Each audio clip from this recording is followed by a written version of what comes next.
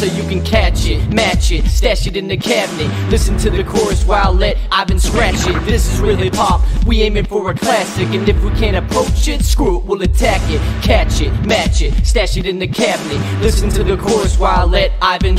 This is real hip hop, we aiming for a classic. And if we can't approach it, screw it, we'll attack it.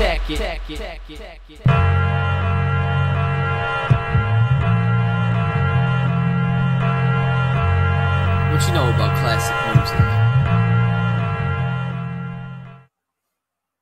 What's going on, everyone? Welcome to the Retro Wrestling Review Series. Today we're reviewing WWE Backlash 2004. I'm here with, let's hope the Wi-Fi works well today. I hope it didn't just jinx it. James the He-Man Hebert. What's going on today? Yeah, as everybody knows now with the Retro that I have now just re-uploaded, Xfinity's been a pain in the ass, for the third time this week. So this is what I've done, just so people understand. Alright.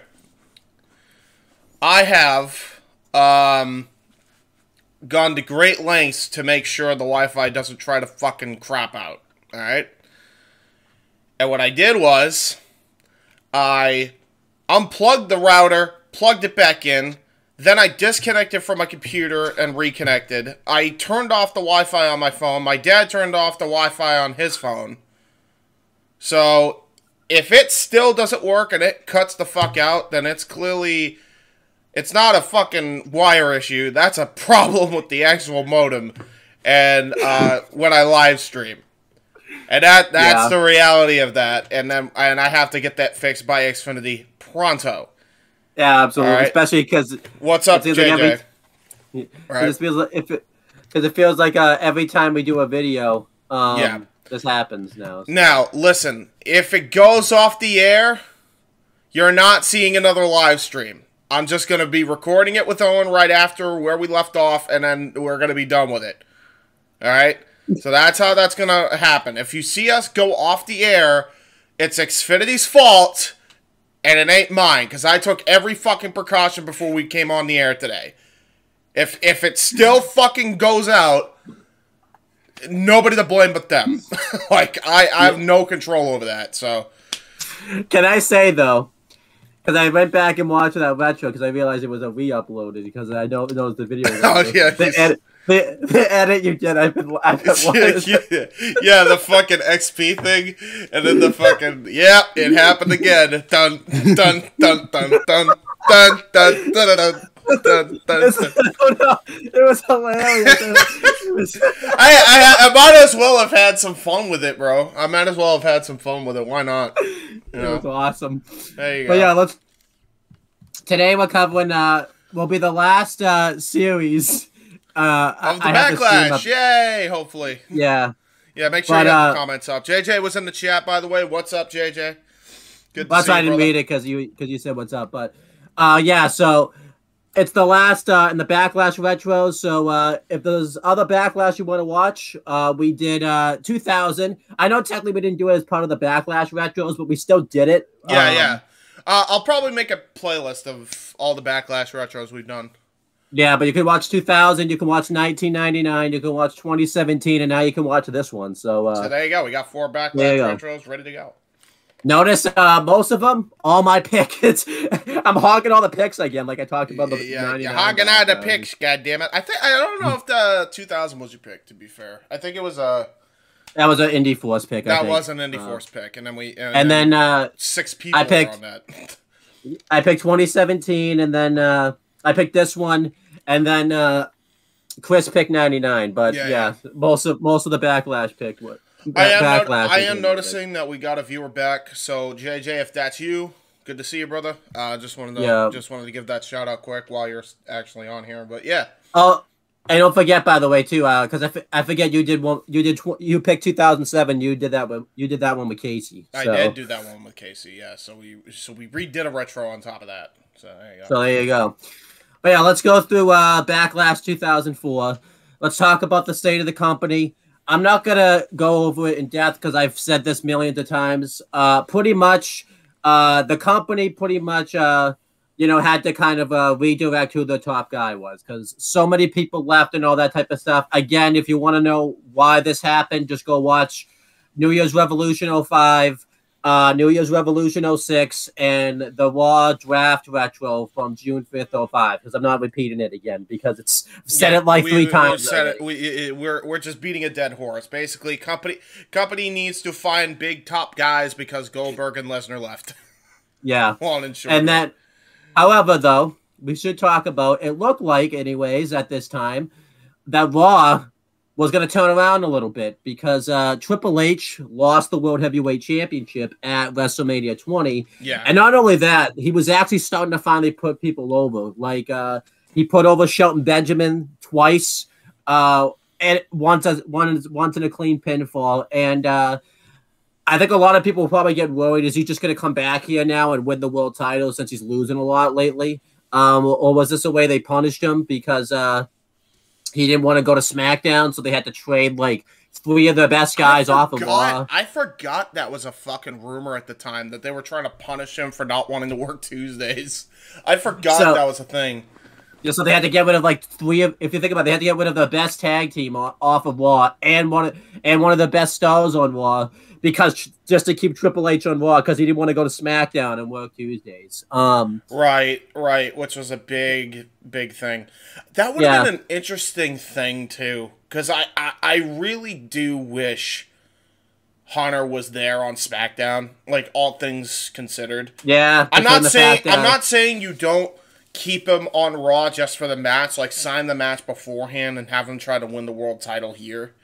And then absolutely. You could even build up to have the grudge match on Raw, and then finally, he's still on Raw contractually because he won't go to SmackDown, but make that a lose Raw match and have Michaels win, and then have him jump over to SmackDown. But then again, if you do that, you don't get Batista. Rising at the top. So I don't know. It's a double-edged sword because I would have liked to have seen an Eddie and Hunter feud. I think those matches could have banged. Yeah, especially because don't forget they have the match on the draft episode where I think Triple H gets drafted for the belt too. So hey, they could have turned Shawn heel and have him lead Evolution on SmackDown, and then Triple H leads his own crew on SmackDown. Yeah, that could have been interesting too.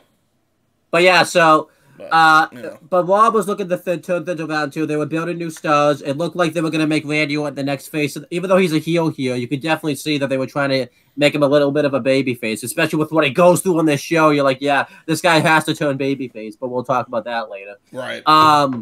And then, so Randy Orton was going to, I think, be the next top baby face. Obviously, that doesn't really end up happening for a while, but we've talked about that before. And then they were, weirdly enough, we had new faces on Raw because we had a draft. Even though it wasn't during the draft, but Chris Benoit jumped over to Raw and he was the World Heavyweight Champion, and a lot of people were happy with that. It was a new face for Raw to have as the World Champion. And then Shelton Benjamin was a new star. He was starting to break out as a singles guy at this time because he jumped over to Raw during the draft. Things were looking good on Raw. There was improvements. So that was pretty good. Obviously, SmackDown we've talked about. We're not going to talk about SmackDown because this is mainly a Raw pay-per-view. And yeah, that's basically kind of it. There's not really a lot of breakdowns. TNA, is doing pretty well at this time. They're still kind of starting out. They haven't launched the TV show yet. They're only still doing I think they're still on the pay-per-views until like late 04, I think. By like November, they finally get a deal with Fox Sports Net, I believe. Yeah, definitely.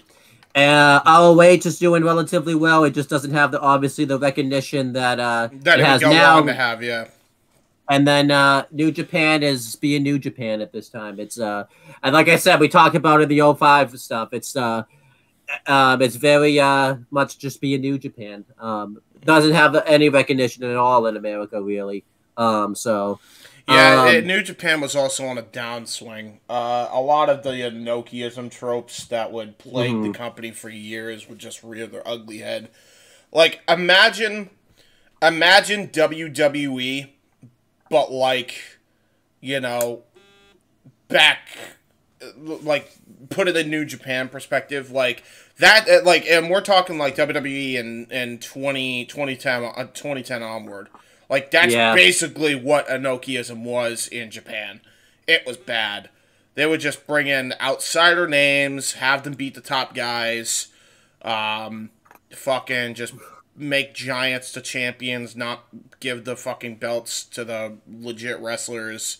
Like, it took forever for Hiroshi Tanahashi to be the guy he is today because of that bullshit.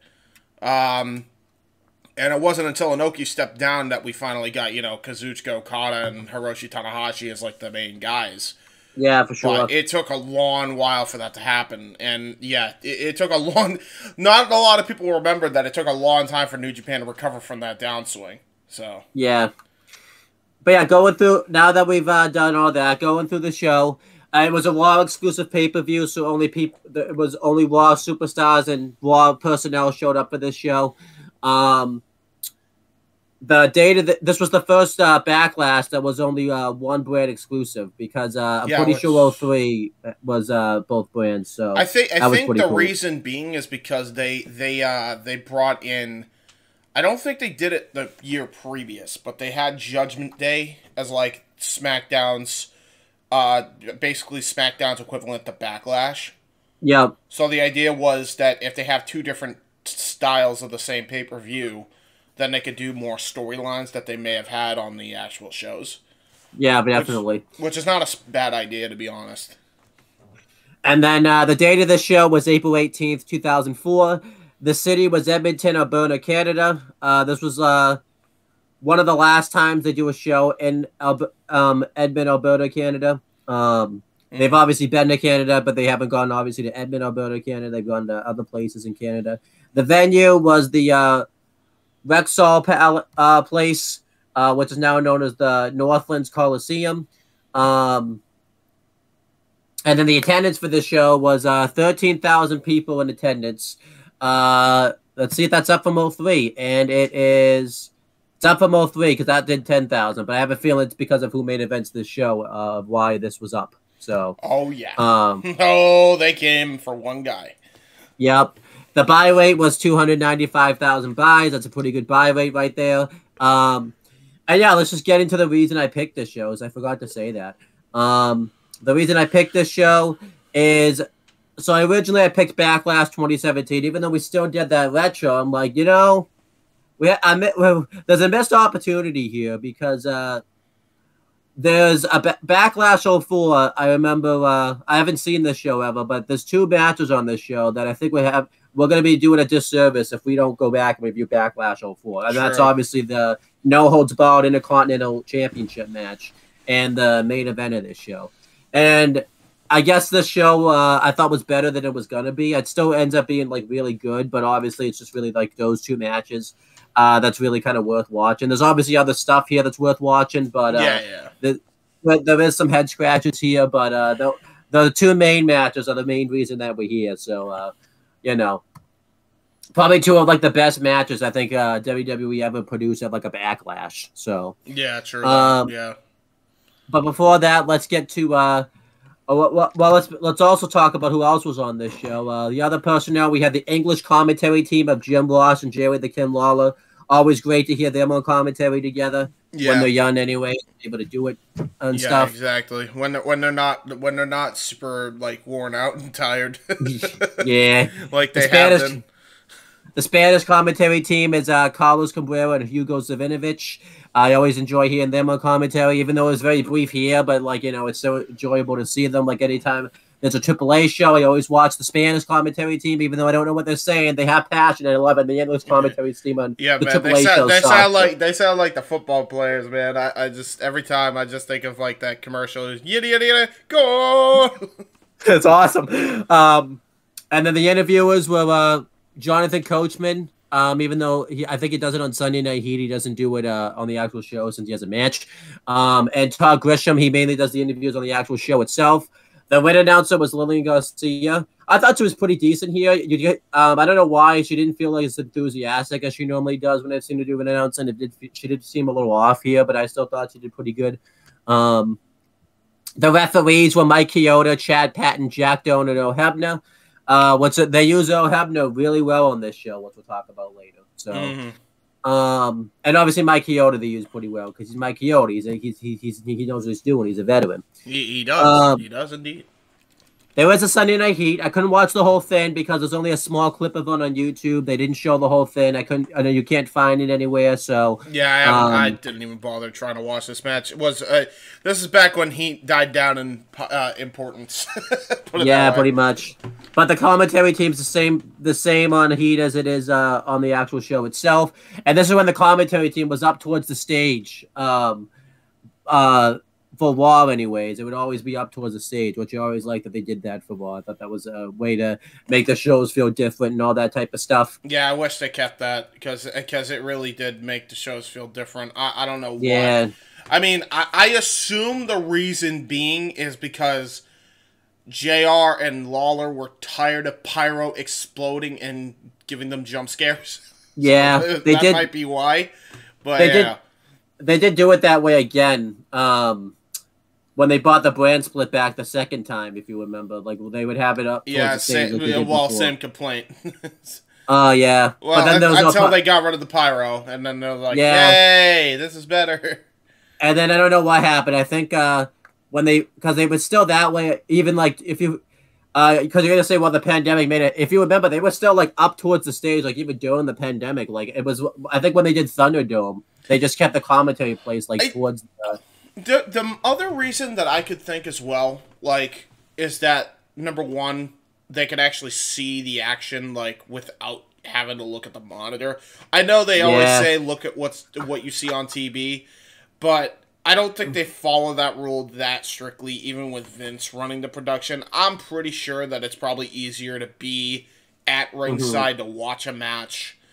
Yeah. And see what's going on in the ring, then see what's going on the television screen, because there might be something that's happening that the TVs don't catch.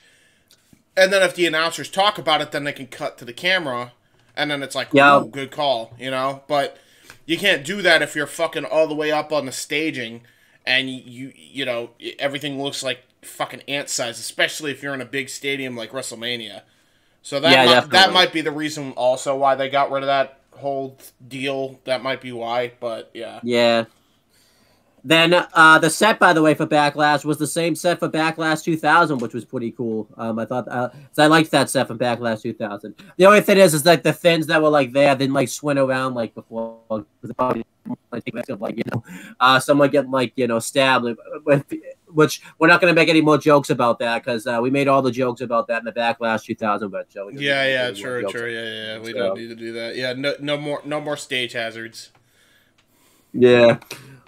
Stuff that they talk about that happened on the show that we didn't see, I didn't see on the clip, but they do happen on Sunday Night Heat. All the competitors for the World Heavyweight Championship match are shown live in Triple H, Shawn Michaels, and the Chris Benoit one you do see, but the ones you didn't see were obviously the Triple H and Shawn Michaels one. I don't know what Shawn Michaels was doing there. He had like a suit. He brought like a whole suitcase with him. It was like, dude, what are you doing? You're not staying the night, buddy. He's moving. Like, he's moving. He's living in the arena now.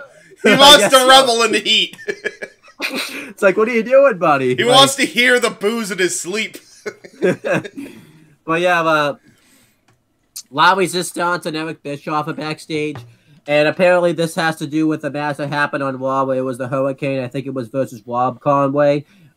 Eugene got involved in that match. Look at me! Sorry. Yeah. And La Resistance want something done about this. And Eric Bischoff agrees with them. Get this and make sure this autistic fuck stays in the back is basically what they were saying. Yeah, pretty much. I still can't believe they were doing this gimmick. Like, it doesn't make it like, it's funny, but it shouldn't be, and I never should have done it, but it is, by God, hilarious. It can be, yeah. It can be in the right places.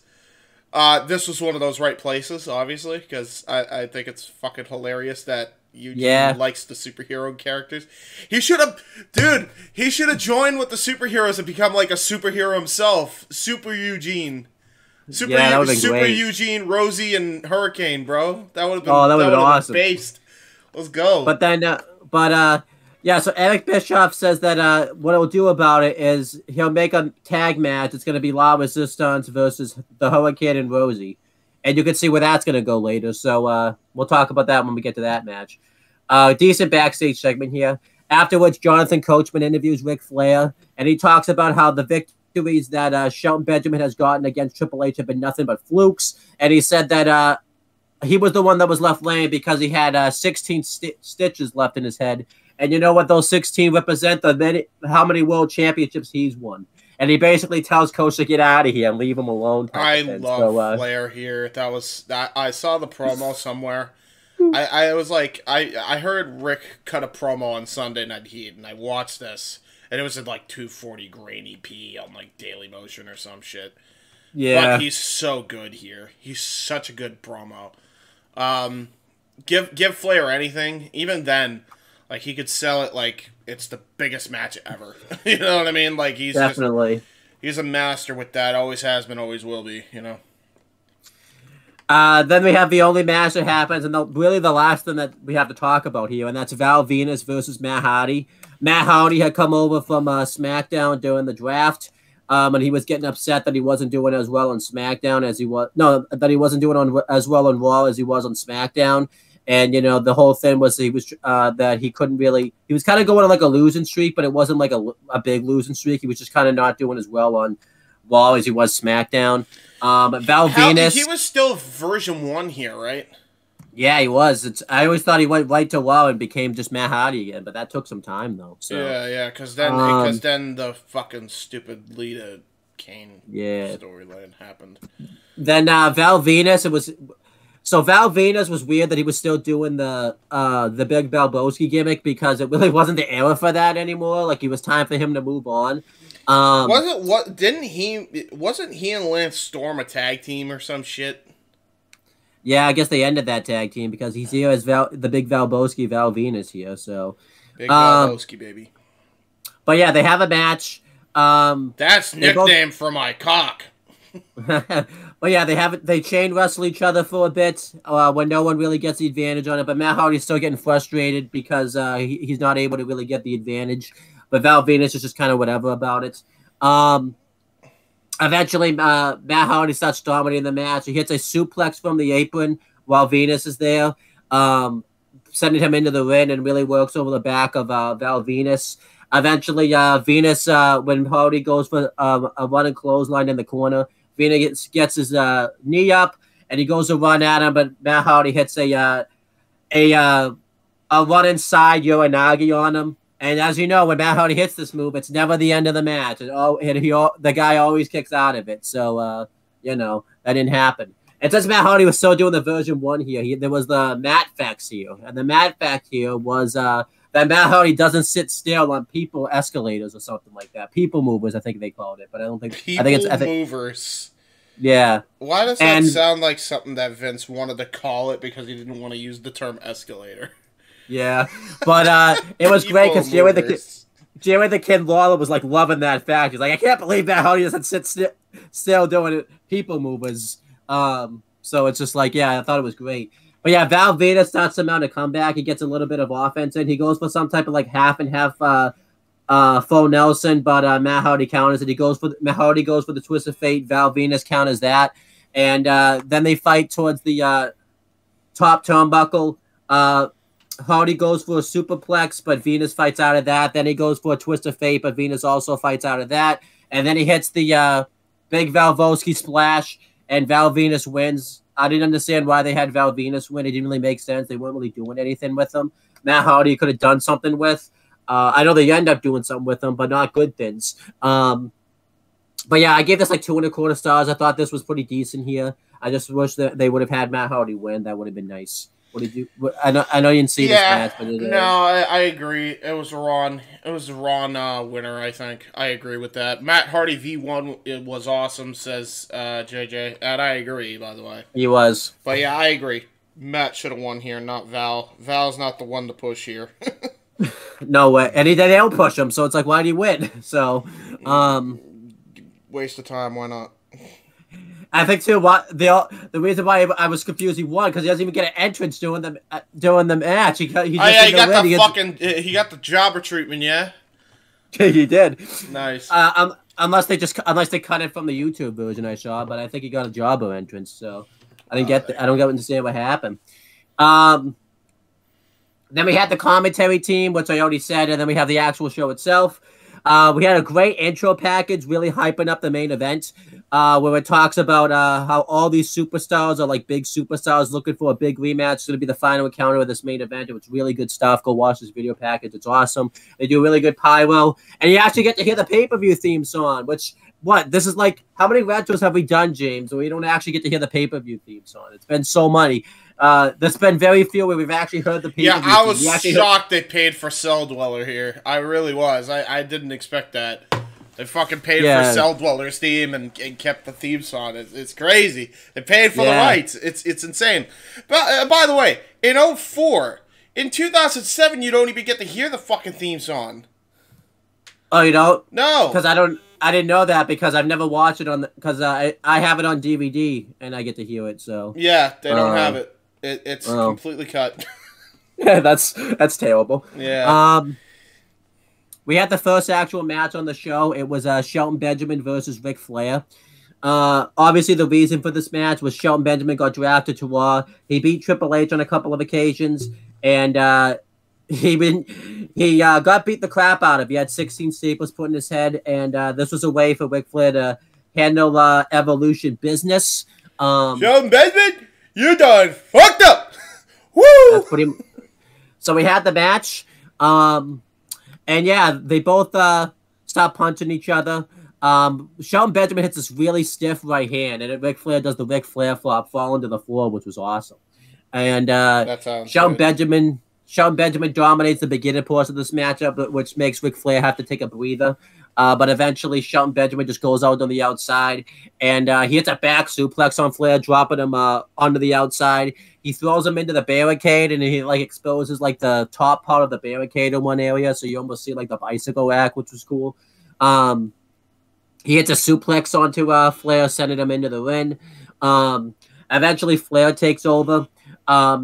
He hits some really good chops on the Benjamin. This is one chop where Benjamin runs into it, and Flair just hits this chop, and it looks like it nearly knocked the wind out of Benjamin there. It's a chop from Flair. I'm not surprised. The only chop that might be harder than Flair's is probably fucking Benoit's.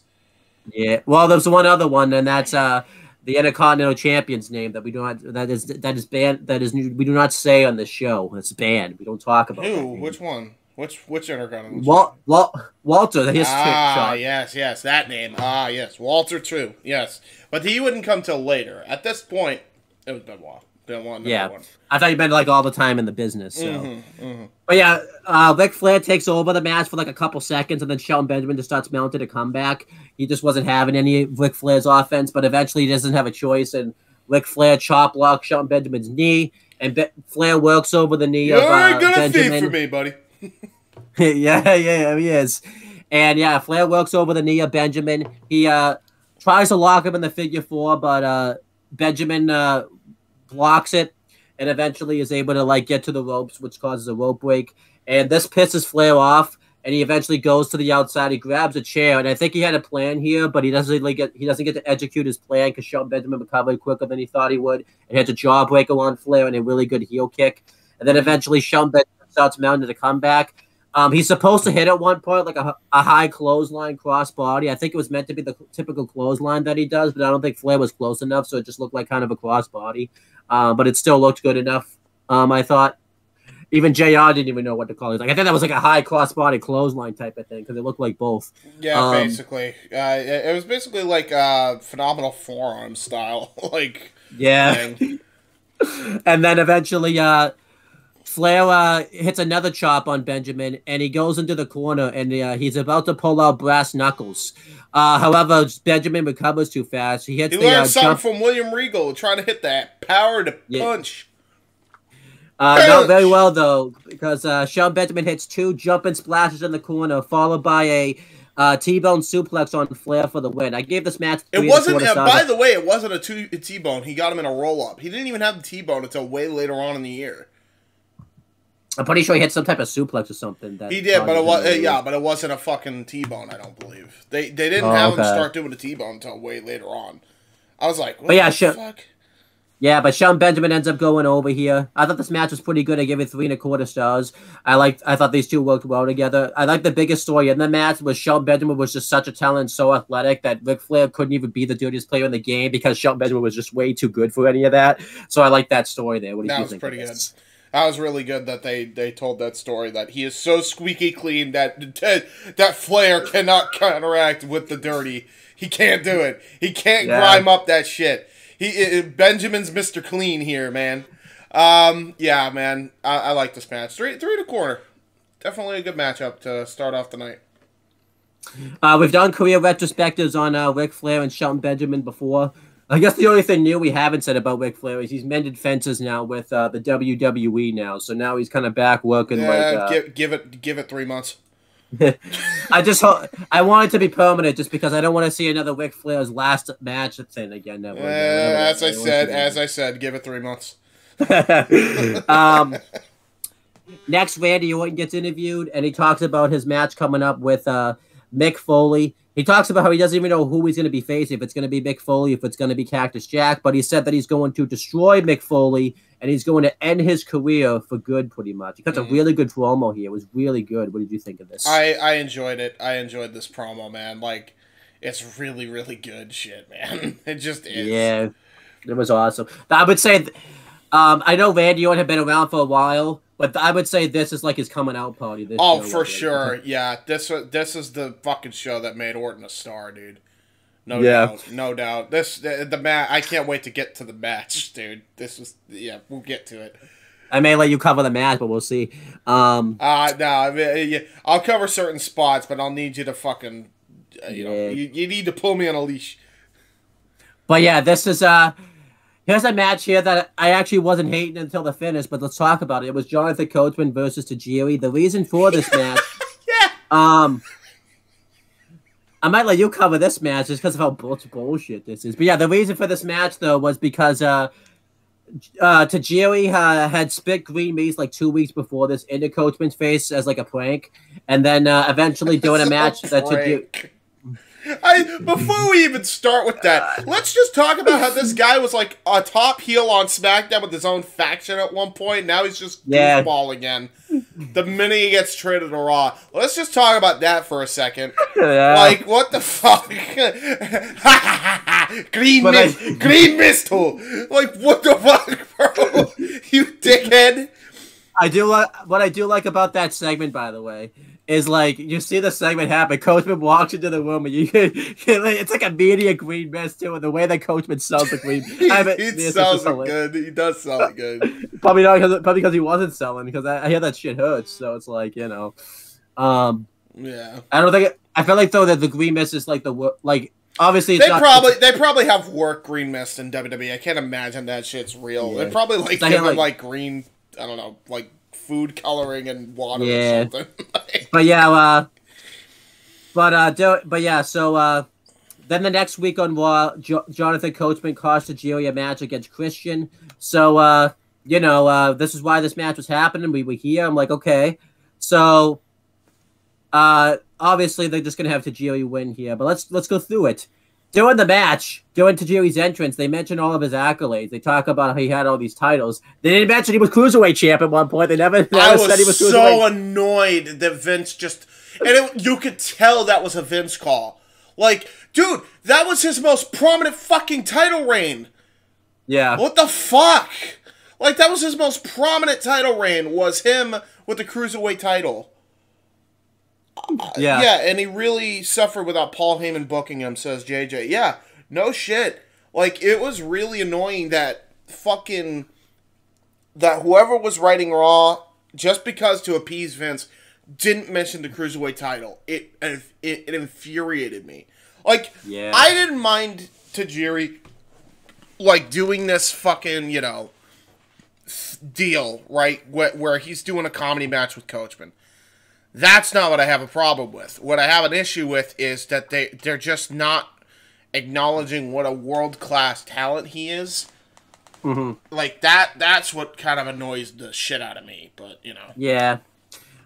I think something significant to talk about, too. During Flair's entrance, and I think there's other people's entrance, they actually mentioned Flair was, like, a former NWA, like, middleweight champion at one point. Like, whoa, you mentioned that. It's all weird to hear, that's also because it's JR, and he probably did that against Vince's fucking accord, which is why he got so much heat with him for years. Yeah, but it's also weird to see, like, that he had NWA get mentioned, because it doesn't get mentioned anymore nowadays in the WWE. Ever. Yeah. Yeah. But unless Flair shows up, that's the only other time probably. Yeah, that's true. But going through the match, obviously Tajiri's just kind of playing mind games with Coachman. Obviously Coachman's doing a lot of things where he's trying to avoid being kicked and all that type of stuff. Eventually, he rolls to the outside. Tajiri follows him, and he hits a really good high kick onto Coach. But it doesn't go to Coach. He rolls out of the way, and he ends up hitting the steel post. And Coachman starts targeting the knee of Tajiri. Really works over the knee. He does some decent stuff. He actually does a pretty decent Boston Crab, so that was cool. And then eventually he tries to win by using the ropes, but Tajiri still kicks out. Tajiri would get flowies where it looked like he's going to make a comeback, but Tajiri would continuously work on the leg. Then Tajiri made a comeback. He locked him in a really good, like, Winter Saturn onto the floor type of thing. Not on the floor, but, like, on the ring floor, so that was cool. Yeah. Tajiri starts mounting a comeback. He hits the tarantula in the corner. And so let's talk about this. The reason I wasn't hating this, I'm like, they're actually making this, like, fairly believable. Like, Coach is only really getting the advantage on Tajiri because of bullshit. That, like, so I'm like, it actually makes sense. Like, it feels very heelish the way they're doing it. It's not like, okay, Coachman's just outpowering Tajiri, out-wrestling Tajiri. No, he's outsmarting Tajiri by using some heel bullshit tactics. That's what's happening. So it wasn't bad. Yeah. So at this point, let me just say, at this point, the match was like 2 1/4 stars. I'm like, okay, I can deal with this. Then the finish happened. So Garrison Cade, who I think was working with Eric Bischoff and Coach, gets up on the apron after Tajiri hits the tarantula, and behind the ref's back, which I think he clearly saw this. Bullshit, he didn't see this, but he hits a right hand on Tajiri. You guys are probably asking yourself, oh, he had brass knucks on or something. Like he had some type of weapon up. Nope, it was just a flat out right hand. Nothing else. Tajiri gets rolled up and Coach wins, and I'm like, what the fuck? What just happened? What just? I couldn't fucking believe that they just buried my boy like this. Like, you just got punched and rolled up, and you can't kick out. Yeah. At least grab the ropes, something. Like, what the fuck? He didn't even grab the ropes. He grabbed the tights. That's nothing. Tajiri's kicked out of that shit before. Yeah, this was like, this took a 2 1/4 star match and knocked it like a star and a half. This was, dude. I think what made this so bad, Tajiri he barely does any of his signature moves in this match. He doesn't do anything in this match. I had to give this a 0 star. Like, you cannot tell me that after all that fucking fighting, that the guy loses to a punch and a standard roll-up pin. No. Like, fuck off. I can't believe they did that. They were doing so well. They were doing so well. That was the frustrating bit about this shit. They were doing so well, and then they're like, nope. Yeah. Like, they buried him right there. I was actually going to come on here and give like props to Coachman because I used to always hate Coachman as a wrestler, but he actually he put his working boots on. All right. Let's. He put on his working boots. Let's be honest. Tajiri carried the fucking match. He's probably the one who agented the fucking thing, for all we know. Jesus Christ! But it's like, I mean, it made Coach look good as a heel. They did a good thing, and then they fucked it up by the end. Yeah. Typical Vince McMahon booking, by the way. And just get it right until the finish. Yeah, this was terrible. Anything else you want to say about this? This is just awful. Like, please move on. I like to pretend that this never happened and just move on. Which we get to kind of do in a second. So the next match was a 2-on-1 handicap match. It was Chris Jericho versus Christian and Trish Stratus.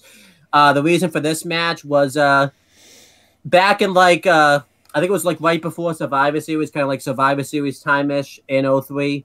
Jericho, well, obviously Jericho and Christian, Jericho and Christian were always a tag team. They were like tag champs and everything like that.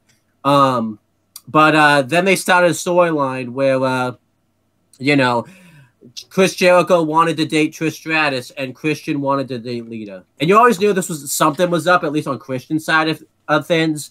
Because obviously they played up to the romance, more so the Jericho Trish one. I think the reason they didn't play up to the Lita one as much because I don't think that one got over as well as the Chris Jericho Trish Stratus one. Because I remember I think Christian and Lita have like two segments. Because people wanted to see him and Lita and Matt Hardy at that time. Like they always knew that Lita and Matt Hardy were a couple. Like yeah, so that was the main reason. Also, not for nothing, but like Trish. I like this dynamic with Christian and Trish. It works really well. I thought it was smart anyway to go that direction where, you know, he's pretending that he's going for Lita, but then like he's doing this manipulation where she's driving a wedge between us type thing. Yeah, but going through it though, we find out though that Chris Jericho and Christian basically did a bet to see who could get which girl first. Which, yeah, it does seem like such a Vince storyline, but Christian and Jericho had such great talents, they made the freaking storyline work. Oh my god, it was phenomenal. The whole storyline was great, and then like I love how Christian just becomes a douche towards it, like full on prick heel, and then because Jericho's trying to defend her honor. But meanwhile, the entire time, she likes it rough, and she kicks the fuck out of Jericho, and then kisses Christian on the ramp at Mania 20, which is like, oh wow, that's some heat. That's some heat. It was great. Like I like this a lot, where they turned on Jericho and everything like that. My only problem that I have with this, right, is I wish they kept the Trish pairing going into the next year, so that way you could have gotten an E and C Trish and Lita dynamic. That would have been awesome. Cool. That would have been fucking baller. They might have, but I think Christian's injury, because he gets a back injury later on, so maybe that does happen. But like I'm saying, they could have at least kept that storyline going. Yeah, because that would have been. But this is really good storyline here. They did a handicap match. Basically, the whole thing was that Jericho and Christian was just going to soften up Jericho long enough so that way Trish could just come in and make the pin. This was really good stuff here. Obviously, they do a lot of the classic stuff where the Jericho looks like he's going to get his hands on Trish, but then it never happens. They rekindled a lot of the chemistry that Jericho and Stephanie McMahon had with each other, where there's that segment on the highlight reel where Trish Stratus says that you couldn't get with a woman like me because I'm a babe, and Jericho does that line. He's like, "Wait, isn't Babe a pig in a movie?" And he actually says the exact same line. And he actually says the exact same line to Trish Stratus that he said to Stephanie McMahon all that time ago, which was great. So that was awesome, great callback. And we had the match itself. It's obviously tagged. Christian and Trish Stratus had to tag it in out, which was fine. I thought that kind of worked out. Jericho hits a right hand on Christian right away, and he goes to chase after Trish Stratus, and he gets cut off by Christian, but I like to because Christian doesn't even cut him off, really. What happens is Jericho gets in the wind and hits like an elbow on Christian, and then allows Trish to get escaped, so it's not really much of a cut off, like Christian just got destroyed there. Yeah. And Jericho he just destroys Christian throughout the beginning portion of this match. He whoops his ass for a good portion of the beginning of the match. Like it's just a pretty. It's not a good day to be Christian at this moment. Oh, by the way, let's talk about too. Christian's theme song here is so generic as hell. It's the most generic song I've ever heard. Oh my god, yeah.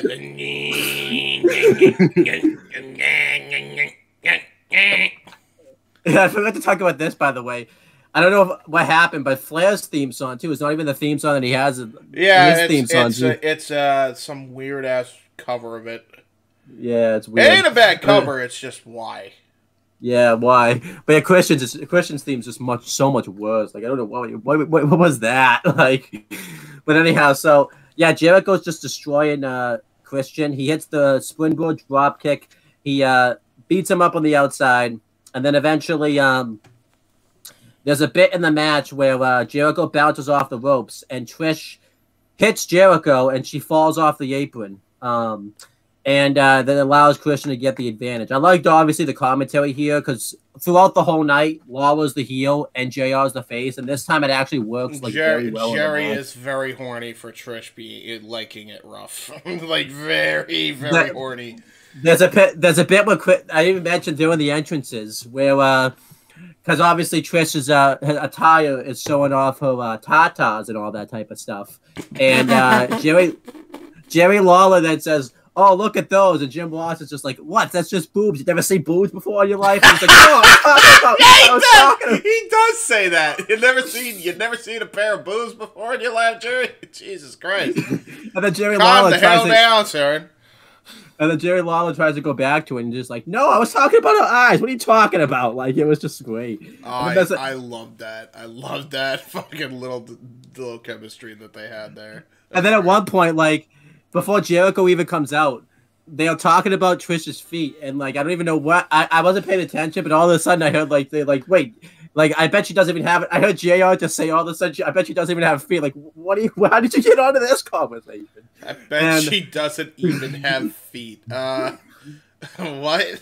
How does she do a kick then as a finish? I think I heard it out of context, but I definitely heard something. They were talking probably about they were probably talking about some foot fetish crap or whatever.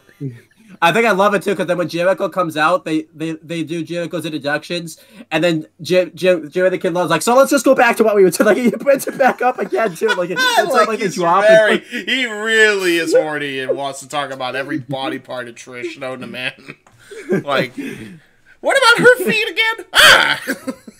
That was awesome. This is like one of the times when horny Jerry was actually like funny here. It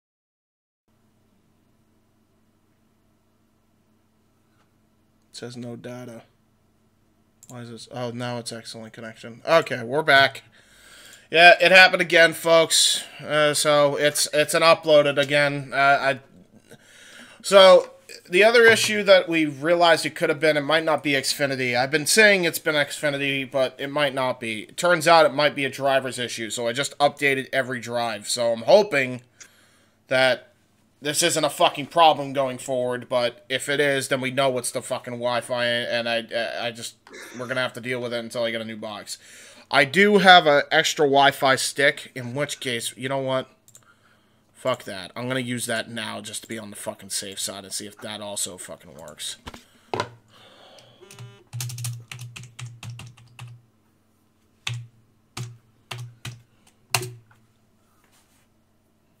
Yeah. See, okay.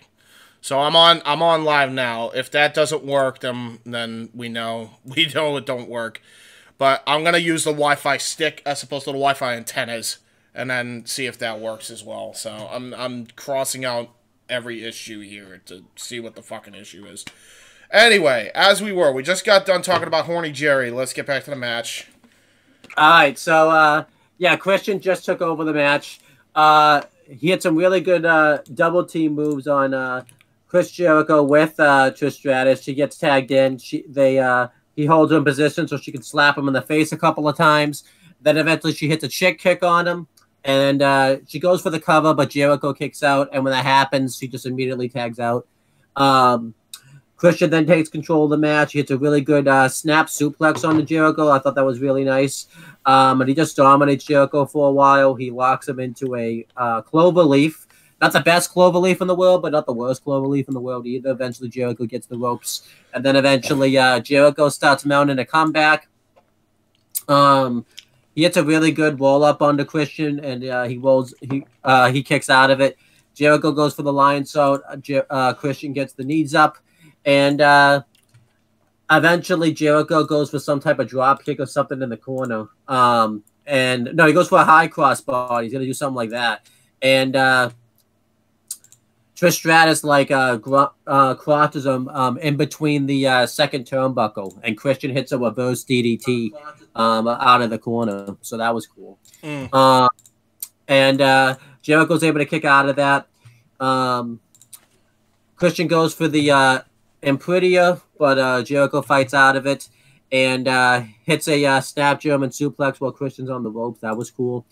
And eventually Trish actually gets tagged into the match, and Jericho gives her a nice little spanking, puts her over his knee and gives her a spanking. So, I thought that was justified considering the fact that she's been kind of being a bitch to Jericho, so I thought that was justified. Right. And Christian uses this and hits a really good blow to the back of the head and then another inverted DDT, but Jericho kicks out of that.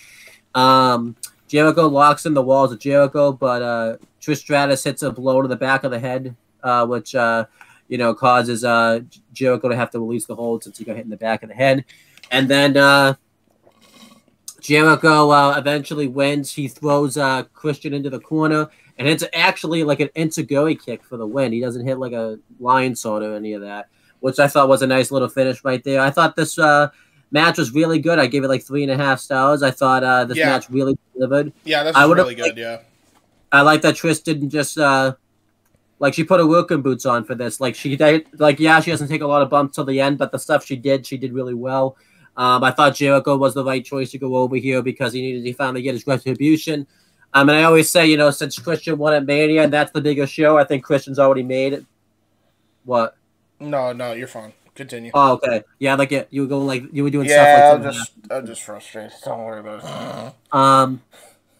But yeah, so this was 3.5 stars. Really good stuff. I thought everybody came out of this match looking good here. What about you? I agree. I just lost my phone as I say that. Yeah, 3.5 stars. Everybody looked good. It's pretty good, bro. I enjoyed it. And, this feud would continue. Eventually, Jericho and Christian would have a cage match on Raw where Christian ended up getting injured. So they had to pivot to Jericho versus, I think eventually this is when Tyson Tonko would come in. I think he was already in, but Tyson Tonko would be brought in as the heavy for Trish Stratus and Christian. And they kind of pivoted to Tonko versus Chris Jericho for a little bit. And then when Christian came back, they fought and had that classic ladder match at Unforgiven for the vacant Intercontinental belt where Jericho would win that match. So, they had a really good underrated feud, I thought, in overall. I don't think it gets talked about a lot. It does not get nearly talked about enough, yeah. It was a really good feud, and this kind of kicked that off, Yeah. Mania 20. Next, this was actually kind of funny. So Eugene's backstage. He's reading like a magazine. I think it's like not a Pro Wrestling Illustrated, but some type of Hi, JJ. Pro Wrestling swimsuit magazine. But how is he? I sent him the unlive link because he was listening to us earlier. Yeah. So JJ, just to update you to speed. Apparently, it might be an Xfinity issue, but when I talked to my boy, who's an IT expert, Kuzon, he said it might be a driver's issue. So I just literally updated every drive before we went back live. So that's what we did. Hopefully it stays that way, and then I can upload this in post. Yeah. But so Eugene is backstage. He's reading some type of swimsuit magazine, and he accidentally walks into the women's locker room. He sees Gail Kim, and he asks her for an autograph. And Gail Kim freaks out, obviously, because he ain't supposed to be in the women's locker room. That was so funny. And then Molly Holly comes up, and she just had her head shaved from WrestleMania 20 after the women's title match, and she lost. Right. And she freaks out, and Eugene freaks out because she's got her hair short, so he's never seen something like that before. And then Regal comes in and apologizes, said that he doesn't know any better, and has Eugene go away. And then Regal tries to hit it on the girls, and then they freak out. It's I like too because then Molly Holly had to put a wig on real quick, and I think this was the first time you saw Molly Holly without her wig on. So I thought this was kind of get out. Regal just being a perv by accident. It was real.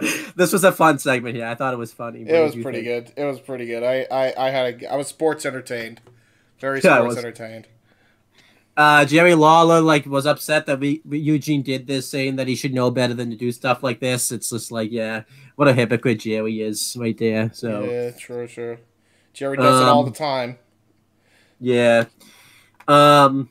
Then we had a women's championship match. It was Victoria defended against Lita. This was actually a face versus face match. I kind of like that they the company really dived into it too, because Jim Ross was talking about it the whole show before this match happened, saying that it was two fan favorites going at it, and they really were fan favorites. I can't really say who was more over here because I thought they were both pretty over.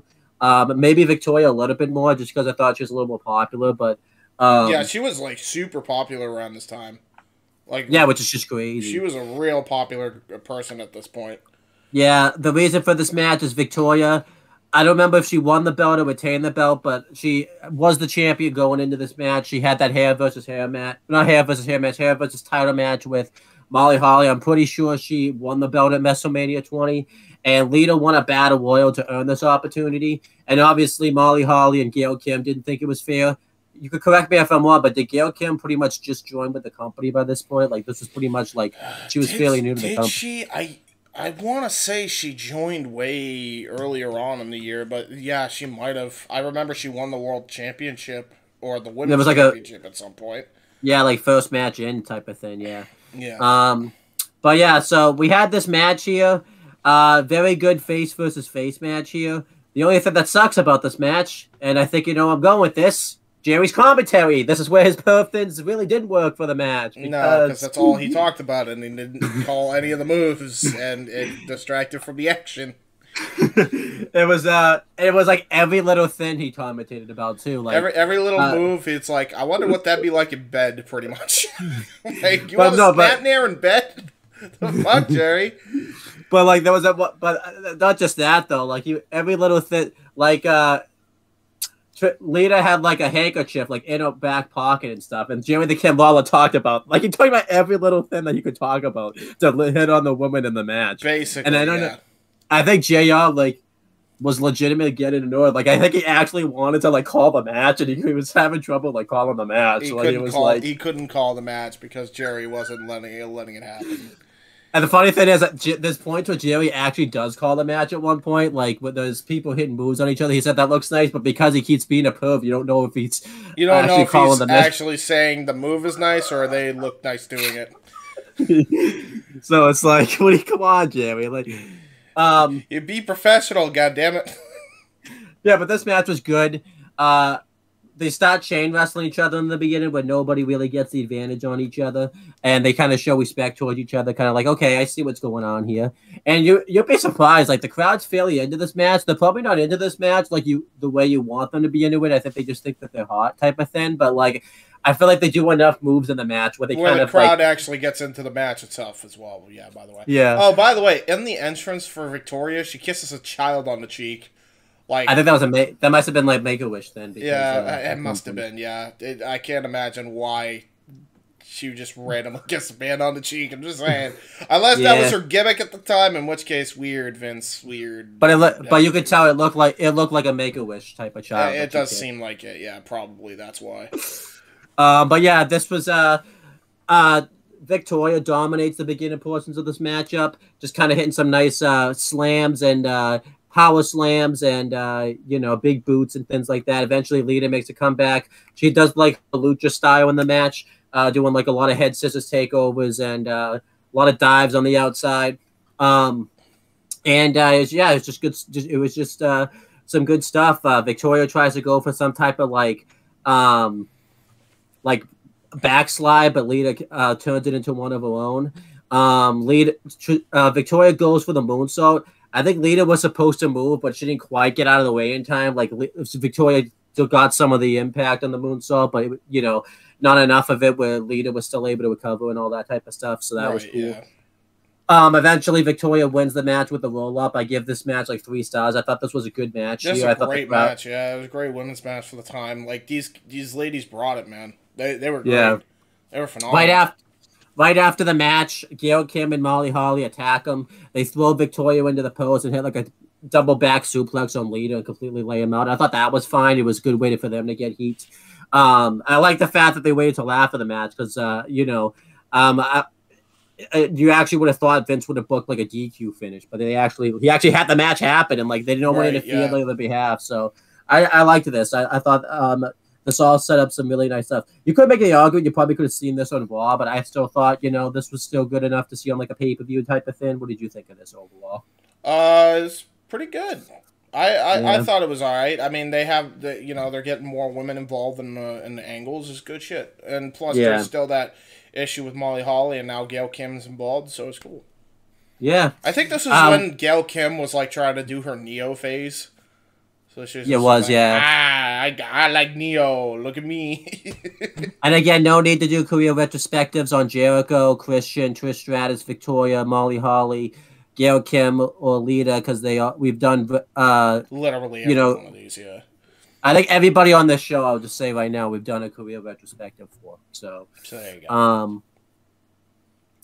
If your Wi-Fi wasn't an issue, we could have this would have been one of the quickest retros we've ever done. So yeah, exactly. All right. I like how we say, "Oh, we try to do this to save time," and then it didn't happen. But whatever. Yeah. Well. Then we have probably the match of the night, probably match of the year.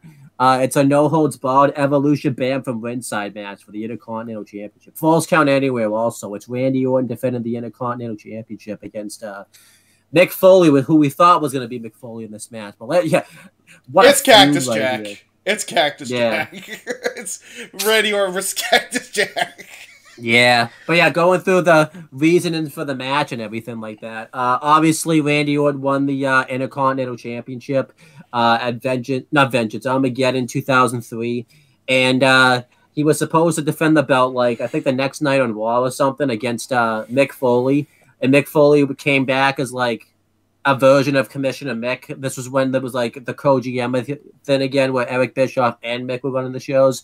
And Mick walked out of the match. His heart wasn't into the match. And Randy Orton was being very disrespectful to Mick Foley backstage about it, spat in his face, and says that this is not the Mick Foley of old anymore. And it led to weeks where Randy Orton would just chastise Mick Foley for not being the old Mick Foley.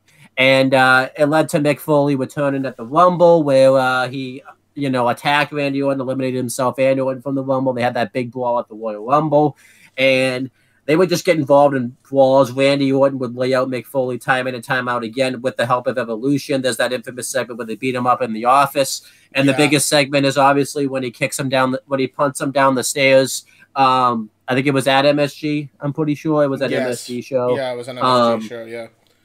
And then they had a 2-on-3 handicap match at Mania where Mick Foley teamed up with The Rock to face 3 members of Evolution. That was everybody except for Triple H. And Randy Orton got the pinfall on Mick Foley. And Mick Foley just had enough. He wanted to finally put it into this and finish off Randy Orton for good. And he basically challenged Randy Orton to this match right here. And I love the video package because Randy Orton obviously accepts the match, but he obviously looks like he has second thoughts about it. Yeah, because he knows that if he accepts this, he might have an issue on his hands. But I like that he kind of has no choice but to accept this match because he has to prove himself. He has to prove to Mick and to himself that he can hang with the big boys type of thing. Right, yeah. And the biggest thing in this hype is the infamous promo Mick Foley cuts. I don't know exactly what. This may be his best promo. I don't think people realize how good this. Yeah, do you want to talk about the promo? I couldn't even begin to tell you. You would have to watch it for yourself to understand how good this is. I couldn't do it. But pretty much, it's a promo where Mick Foley talks about what it means to be hardcore, and you guys are probably thinking to yourself, if you've never seen this promo, oh, that just sounds like a typical Mick Foley. But no. This is all-timer underrated. This shouldn't be underrated. It should have been all-timer. This is the best promo he's ever cut in the Fed. Period. Yeah. There's no promo that tops this promo from Mick, at least in WWE. Not just in the Fed. This might be the best promo he's ever cut in his entire career. It was so good. It was so good. You were scared for Orton. Yeah. You were scared for Orton after this. The promo's so great. We might have to do like a retro of like that Raw. That's how good that promo is. Dude, someday. it is phenomenal. Phenomenal fucking promo from Mick. Yeah. Like S tier type promo. Like it was phenomenal, man. I did not expect that great of a fucking promo. I remember the promo being good. I just don't remember it being like that good. Yeah. So, yeah, this is awesome. And I know some of it. JJ says Foley made Orton in this match. They sure as hell did. We talked about it like earlier. This show right here is Randy Orton's coming out party in the WWE. Like he was made on this show. Let's talk about the match itself. Like, oh my gosh. So Randy Orton comes out. You know, he just kind of comes out with a various weapons. He comes out, you know, with a trash can and all the type of typical hardcore weapons. Mick Foley comes out dressed as Cactus Jack, and he only has his Barbie. And he comes Barbie, boy, like that was the fucking, and he's going hauling ass to the fucking ramp. By the way, he's hauling ass there. And the match, before the match even starts, he's going right after Randy Orton. Randy Orton's in the corner. He's trying to hit Mick Foley's trying to hit Orton with Barbie, and he's using a trash can to block it, bending this trash can. The ref just has to ring the bell. And I know a lot of people don't typically so Mick Foley's like chasing Randy Orton all around the ring and stuff. And I know a lot of people typically don't like the shaky camera work that WWE does, but it really worked here. Where Foley was coming after Randy Orton. It made it feel way more chaotic. Yeah, it feel way more chaotic. Yeah.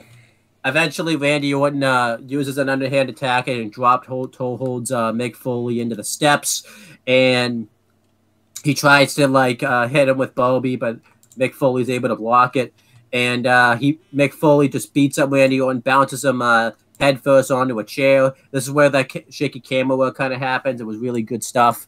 And then Mick Foley just dominates Randy Orton throughout the beginning portions of the matchup. Doesn't do anything too crazy hardcore wise, but he just kind of does his typical Mick Foley stuff.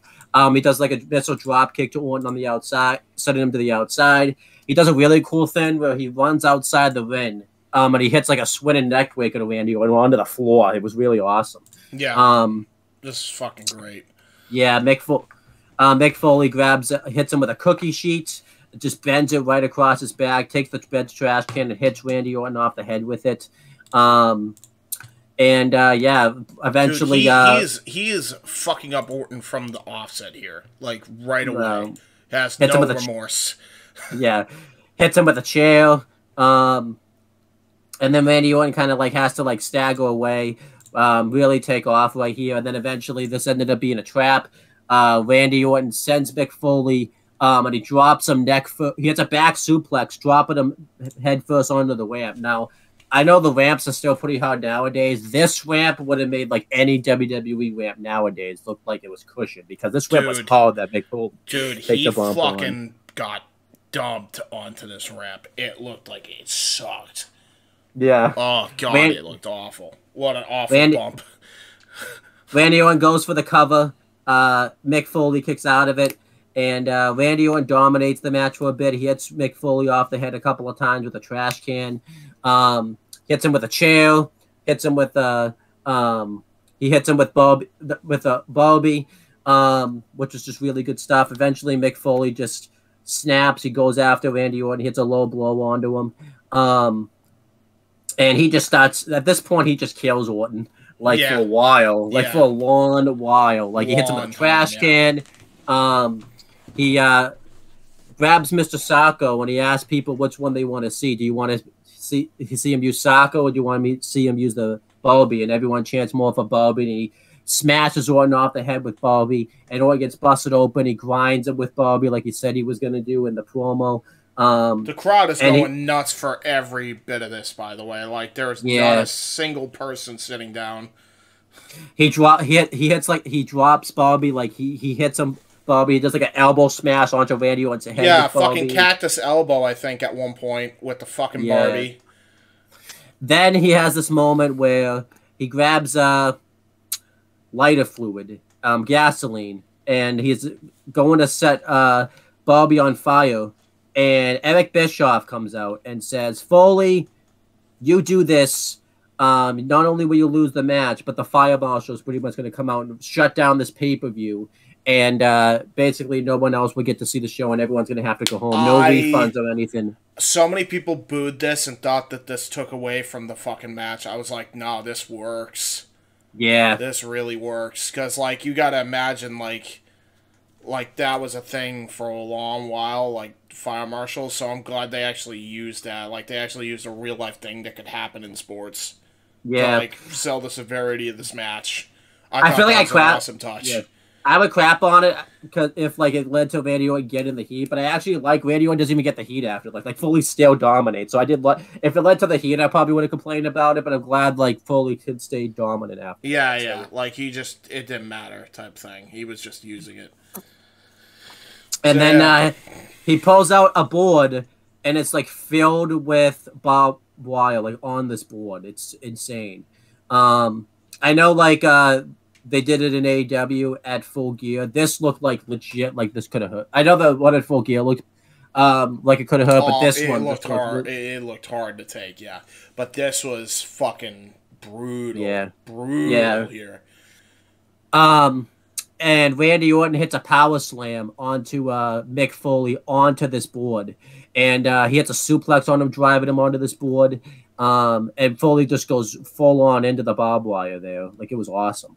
And then he pulls out the thumbtacks because there was a box, and then it was in a bag. And big mistake, Orton, because you set up the thumbtacks, you're going into him, and that's what happened. He goes for the RKO, and Foley counters it, and he shoves Orton right into the thumbtacks. And Foley goes for the cover, and believe it or not, Randy Orton kicks out. Yeah, I know it doesn't sound that far to left field, but you gotta remember, this is young Randy Orton, who was still like a chicken shit heel at this time, and he was kicking out of this stuff. Like, it was insane. Yeah, he was like kicking out, and Foley was like wondering what the hell to do afterwards. Yeah, like, he thought that was it. I think this might be the best. I know Edge did it really well at WrestleMania 22, but this might be like the best reaction I've ever seen someone take when they went to thumbtacks. Like Randy Orton rolled out of the ring, he was pulling the thumbtacks. He was like fucking and it was sold by Jerry and JR as beautifully on commentary also. Yeah, and then they fight. They go backstage. We don't see them for a bit. They never get like a camera back there. I don't know what was going on IRL if. They were like trying to get, because when he comes out, he doesn't have as many thumbtacks, so maybe like they were trying to get thumbtack. I'm not sure what they did backstage, but Foley eventually pulls him back out, and he tosses Randy Orton off of the stage.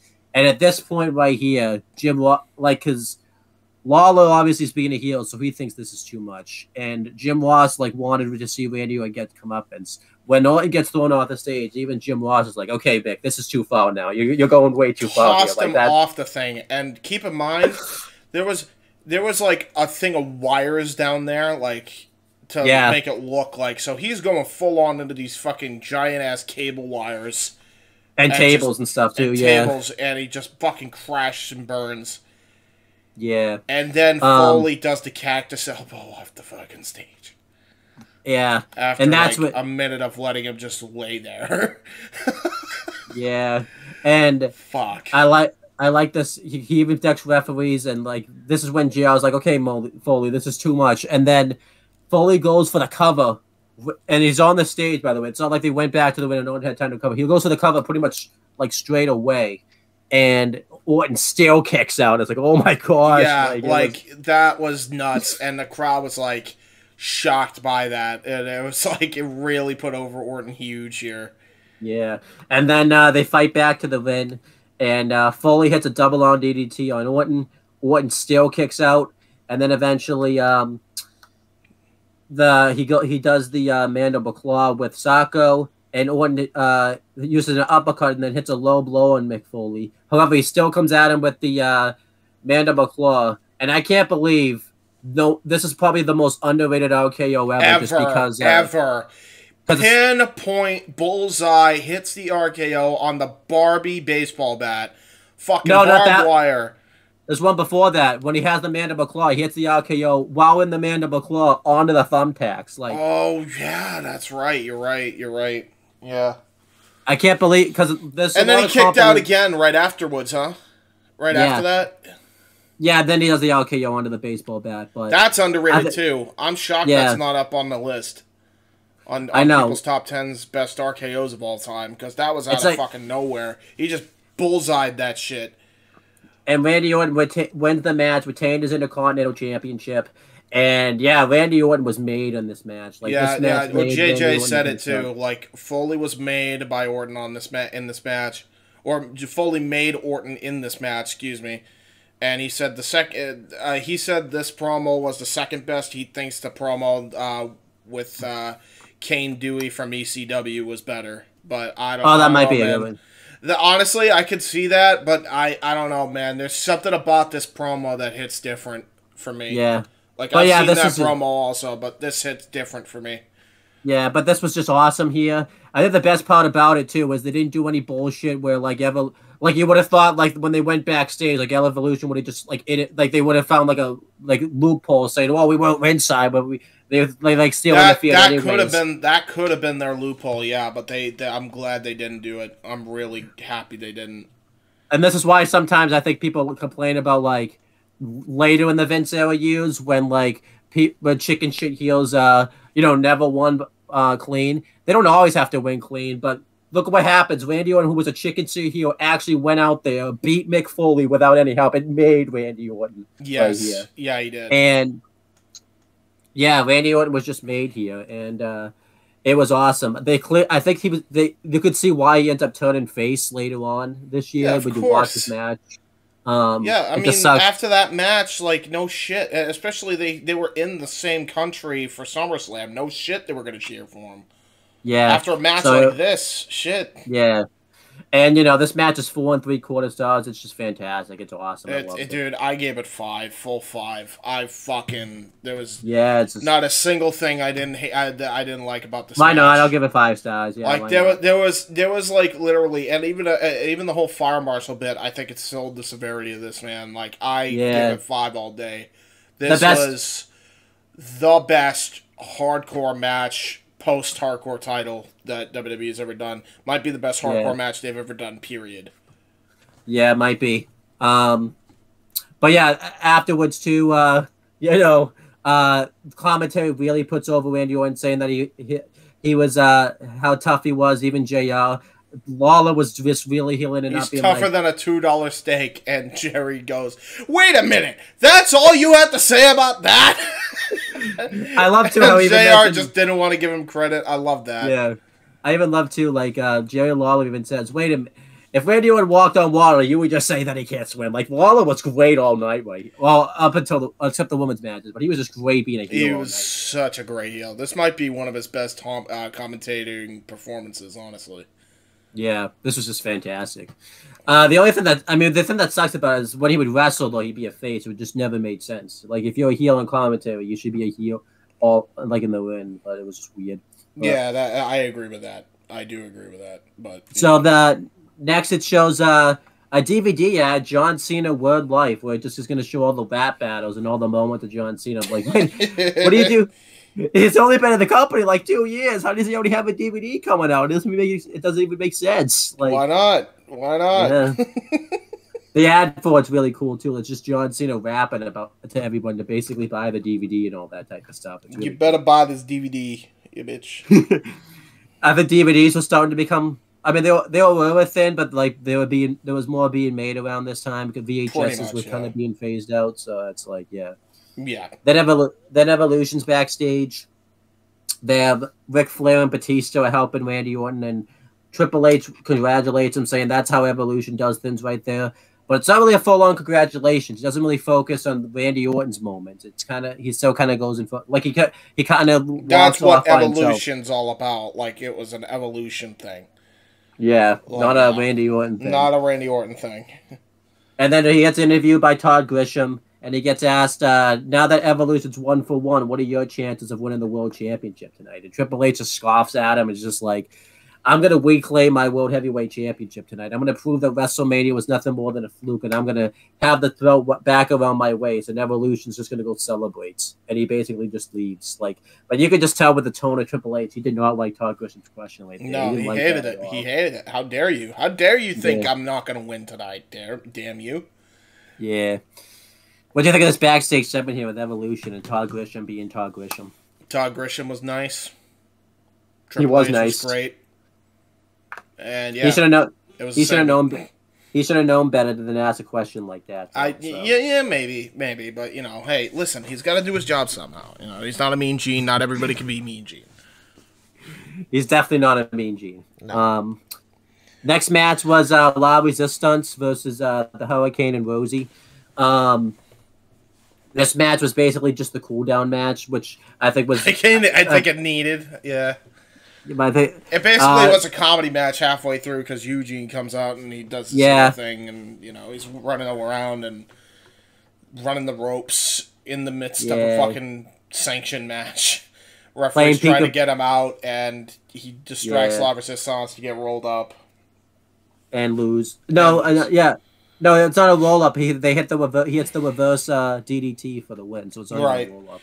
I'll be honest. I understand your whole idea of let's break this down for spot. Why? There was no need. It was just basically a cool down match, man. I gave it 2 stars. I thought it was fine. Solid. It was okay. We needed a cool down match. I still think your boy Rosie gets. I still think your boy Rosie gets done dirty here, by the way, because right when he gets the hot tag, Eugene's already out there. They don't even care about Rose. Oh my god, yeah, they fucking let they should have let 3-minute warning succeed. Damn it! By the way, fucking Haku should have been the leader of 3-minute warning. I like Rico and everything, but come on. Yeah, do you remember Rosie's mask also comes off at one point, which I don't think was supposed to happen. I think his mask legitimately fell off. It was really funny. I don't know. He is shit. Superhero in training, so that's true. Yeah, this was fine. A nice little cool down match. You could definitely tell this was a cool down match because the commentators aren't even talking about the match either. They're just talking about the hardcore match that they just saw and how insane that was. So yeah, this is a cool down match. So, better than I would have put this in the cool down match than the next match because I probably would have hated the next match even more. And that's Kane versus Edge. The reason for this match was Edge had just returned during the draft. He got drafted to Raw. He speared Eric Bischoff, which if you watch that spear, Eric Bischoff does not take that spear well at all. That might be the worst spear I've ever seen in my life. And Edge had I don't remember what Edge got injured from because he comes back here with a broken hand, but I don't even think it was a broken hand that he was even the injury that he had in IOL. I think it was something with his neck. So yeah, the neck injury. Maybe he broke his hand along the way too. I don't know, but he broke his hand along the way. But Kane viciously attacked Edge at one point, and he was gonna end him with a chair by putting it through with his other hand and stuff. And Edge used the cast to get out of that situation and laid out Kane with a spear. So Johnny Nitro, who was the assistant of Eric Bischoff at the time, basically added a stipulation in that if the referee catches Edge using the cast in the match with Kane, he will lose the match by DQ, and he'll be suspended indefinitely. So Edge laid out Johnny Nitro. We had the match. It's clear they just wanted to get Edge on this show somehow because he's from Canada. He's from Canada. You wouldn't be able to tell because nobody had a reaction. Not a single person had a reaction. This is when Edge as a babyface stopped working. I feel like there's a reason he has to go heel later on because his babyface run really faded. Did the affair with Lita happen around this time and the fucking people knew it? Or that's not for a year. That's still not for a year because don't forget that's still not for a year, bro. This is 04. Right. Yeah, so okay, so yeah, because I was always confused why they just started randomly booing him. I just don't think he really worked out as a babyface anymore. It's really weird, yeah, because he just came back and everything like that too. Like it's not like he did anything egregious or anything at that point to get booed. He just was getting booed, and I never understood why to this day. Yeah, that was weird. Yeah. He went back to the Edge and Christian theme song too. At this time too, which was odd. Yeah, instead of being with Rob Zombie, yeah, that was a very odd decision. Edge starts off the match dominating. You know, he's fairly dominant towards Kane. He hits a really cool heel kick on Kane. And I liked the one bit where, like, he had to hit a clothesline and he had to use the good hand, but then he went to, like, use the bad hand for another clothesline. But then he remembered he had to switch hands, so that was kind of cool, I guess. That was then eventually, good, yeah.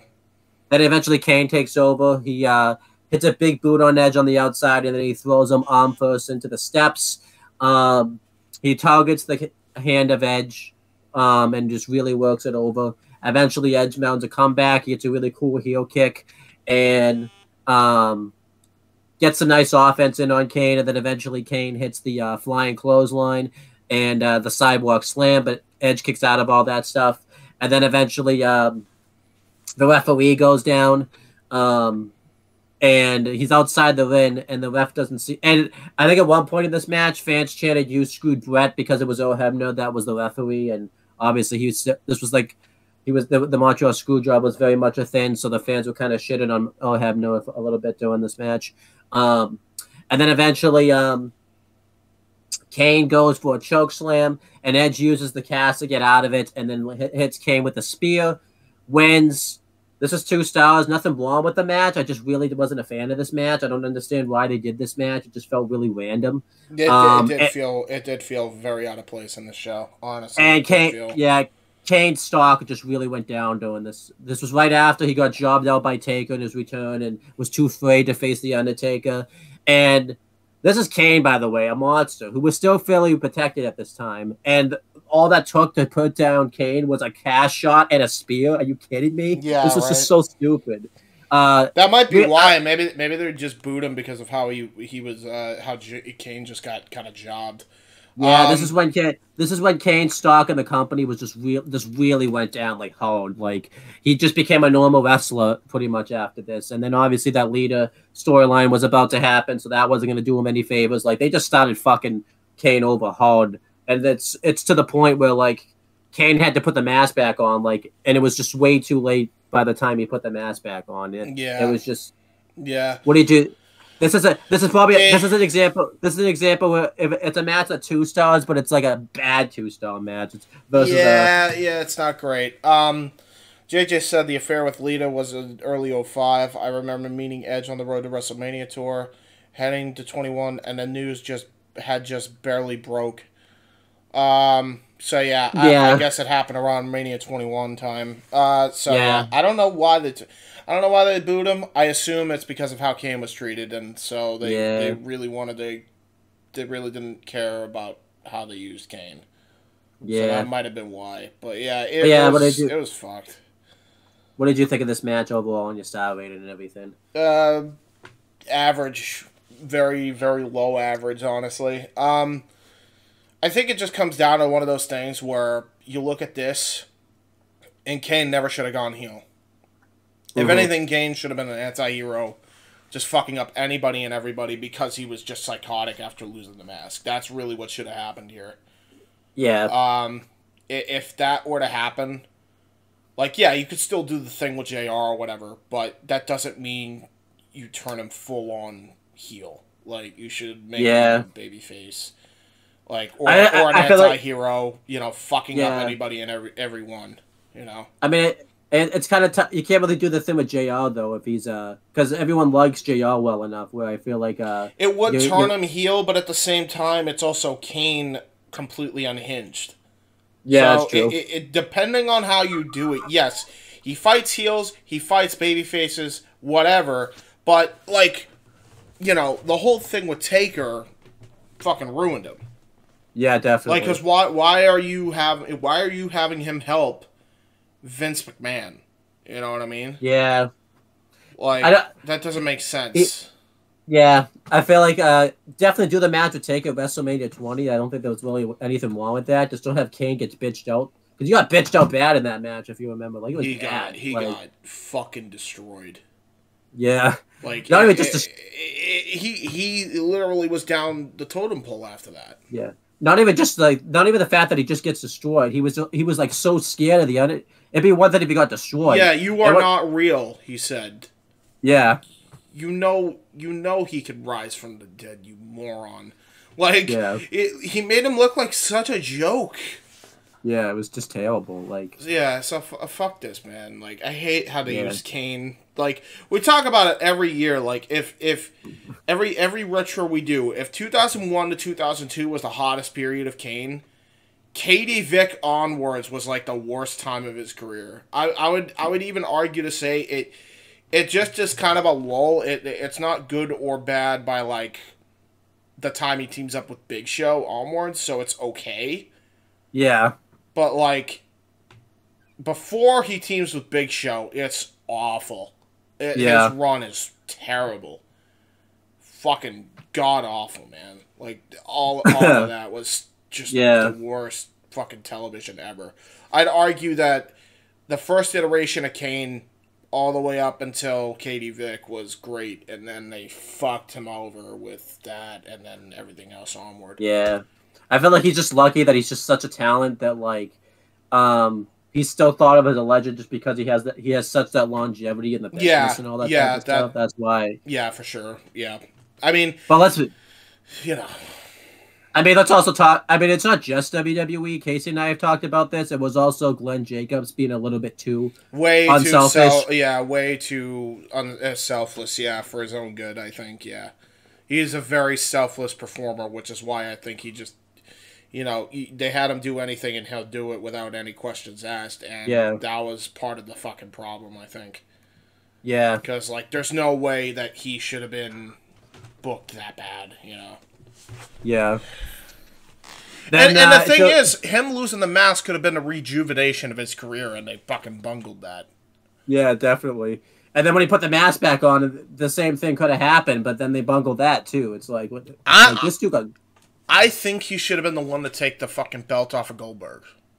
Full on. Yeah, definitely. Because then at least he would have been, you know, better off. But then again, if you do it that way, you kind of have the issue of, like, you don't get the awesome triple threat matches that we get, which we're going to be reviewing one of them soon. But I don't know, man. Like, at the very least, Intercontinental title run, have him do something that isn't him jobbing out. Yeah, just something, I think too, it also, if you remember, during the draft, he didn't even want to be on the same show as Taker, if you remember that segment where he says, I better not be on the same show as The Undertaker. It's like, what are you doing with this guy? Like, this guy is... I better not be on the same show with The Undertaker. I'm scared of my brother. What the fuck? We do have all these moments where you talk about Kane, and he's, as much of a legend as he is in this business... But, like, you really think about it, like, this dude this dude should be a lot more than what he was. Honestly, like, if you had made him a star, he wouldn't have had to continue wrestling for as long as he did. He would have retired way earlier. Yeah. Next, it shows an ad for Judgment Day 2004, advertising the main event of that show. They just started the JBL heel run. They did, yeah. Sorry. Then we had the main event. I was gonna say not the show so you could stay here, but you're not Chris, so you would stay here anyways. Yeah. Main event. It was for the World Heavyweight Championship. It was Chris Benoit defending against Triple H and Shawn Michaels. Hell of a feud this was. This was obviously the rematch from WrestleMania 20. They had that classic triple threat match. I've never seen that match. We have to fix that probably next year. Right, yeah. Because we never had time to do that for retro because it was just so much chaos. There was we'll do that for next year's Mania. We've done a lot of Manias now where we could probably slow it down, honestly, next year. But going through it, so they had that classic triple threat match where Chris Benoit won the belts.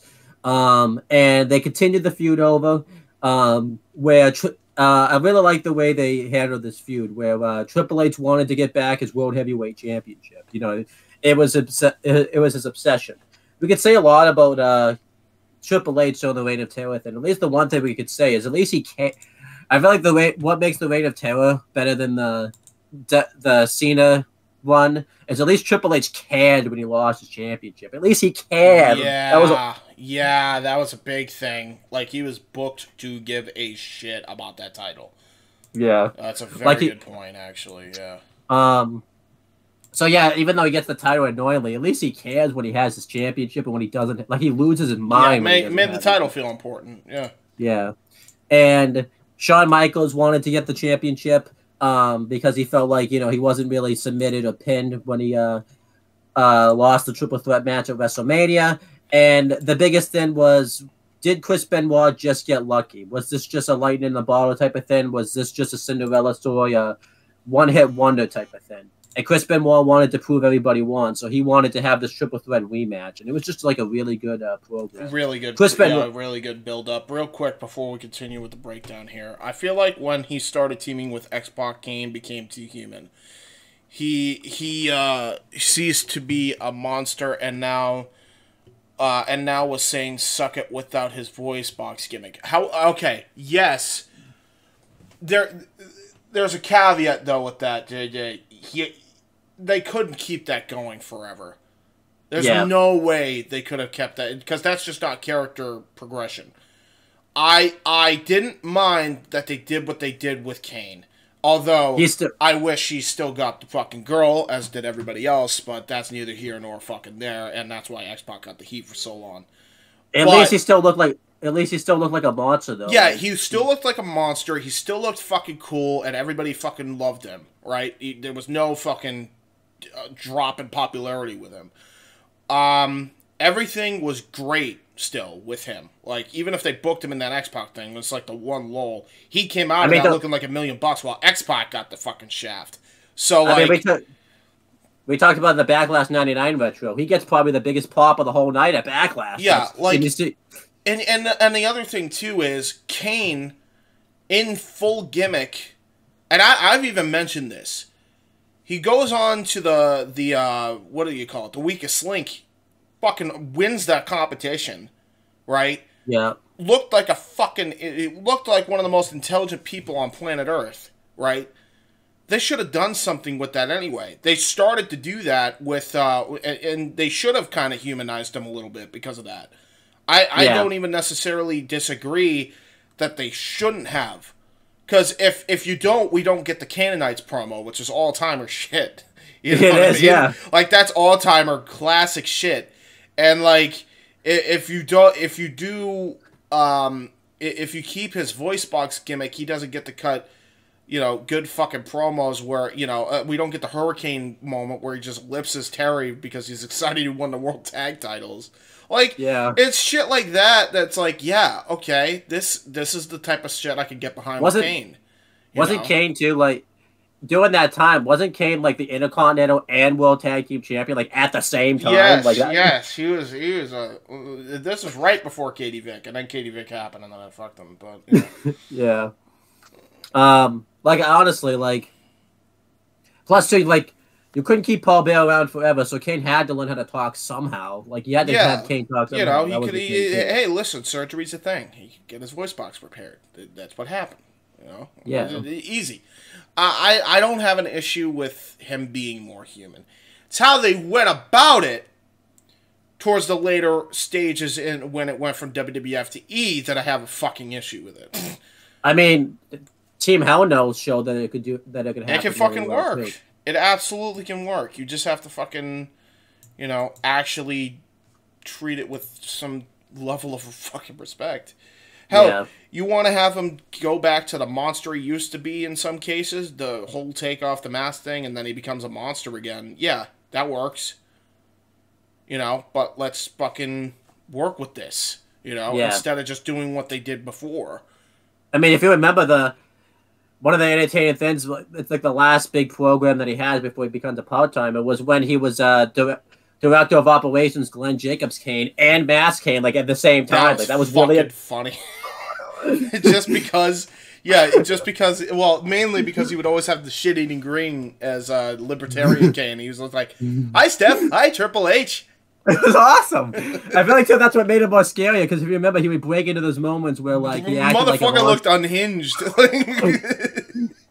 I mean, we only got it for one night. We got remember Concessions Kane? Concessions Kane was awesome. Is goated. Oh fuck. Yeah, like, you know, certain things about it can fucking work. It's just like they went about it in such a haphazard fucking way. Yeah. Like, and that's the thing. In 2001, 2002, they actually did a pretty decent job at it. Yeah. And then they fucking fall off a cliff after Katie Vick. It's just like, he's gone. Oh, Yeah. shit. Yeah. And then he didn't win the belt. He didn't win the He belt. didn't even win the belt. How dare you? What the fuck? Yeah, it's so bad.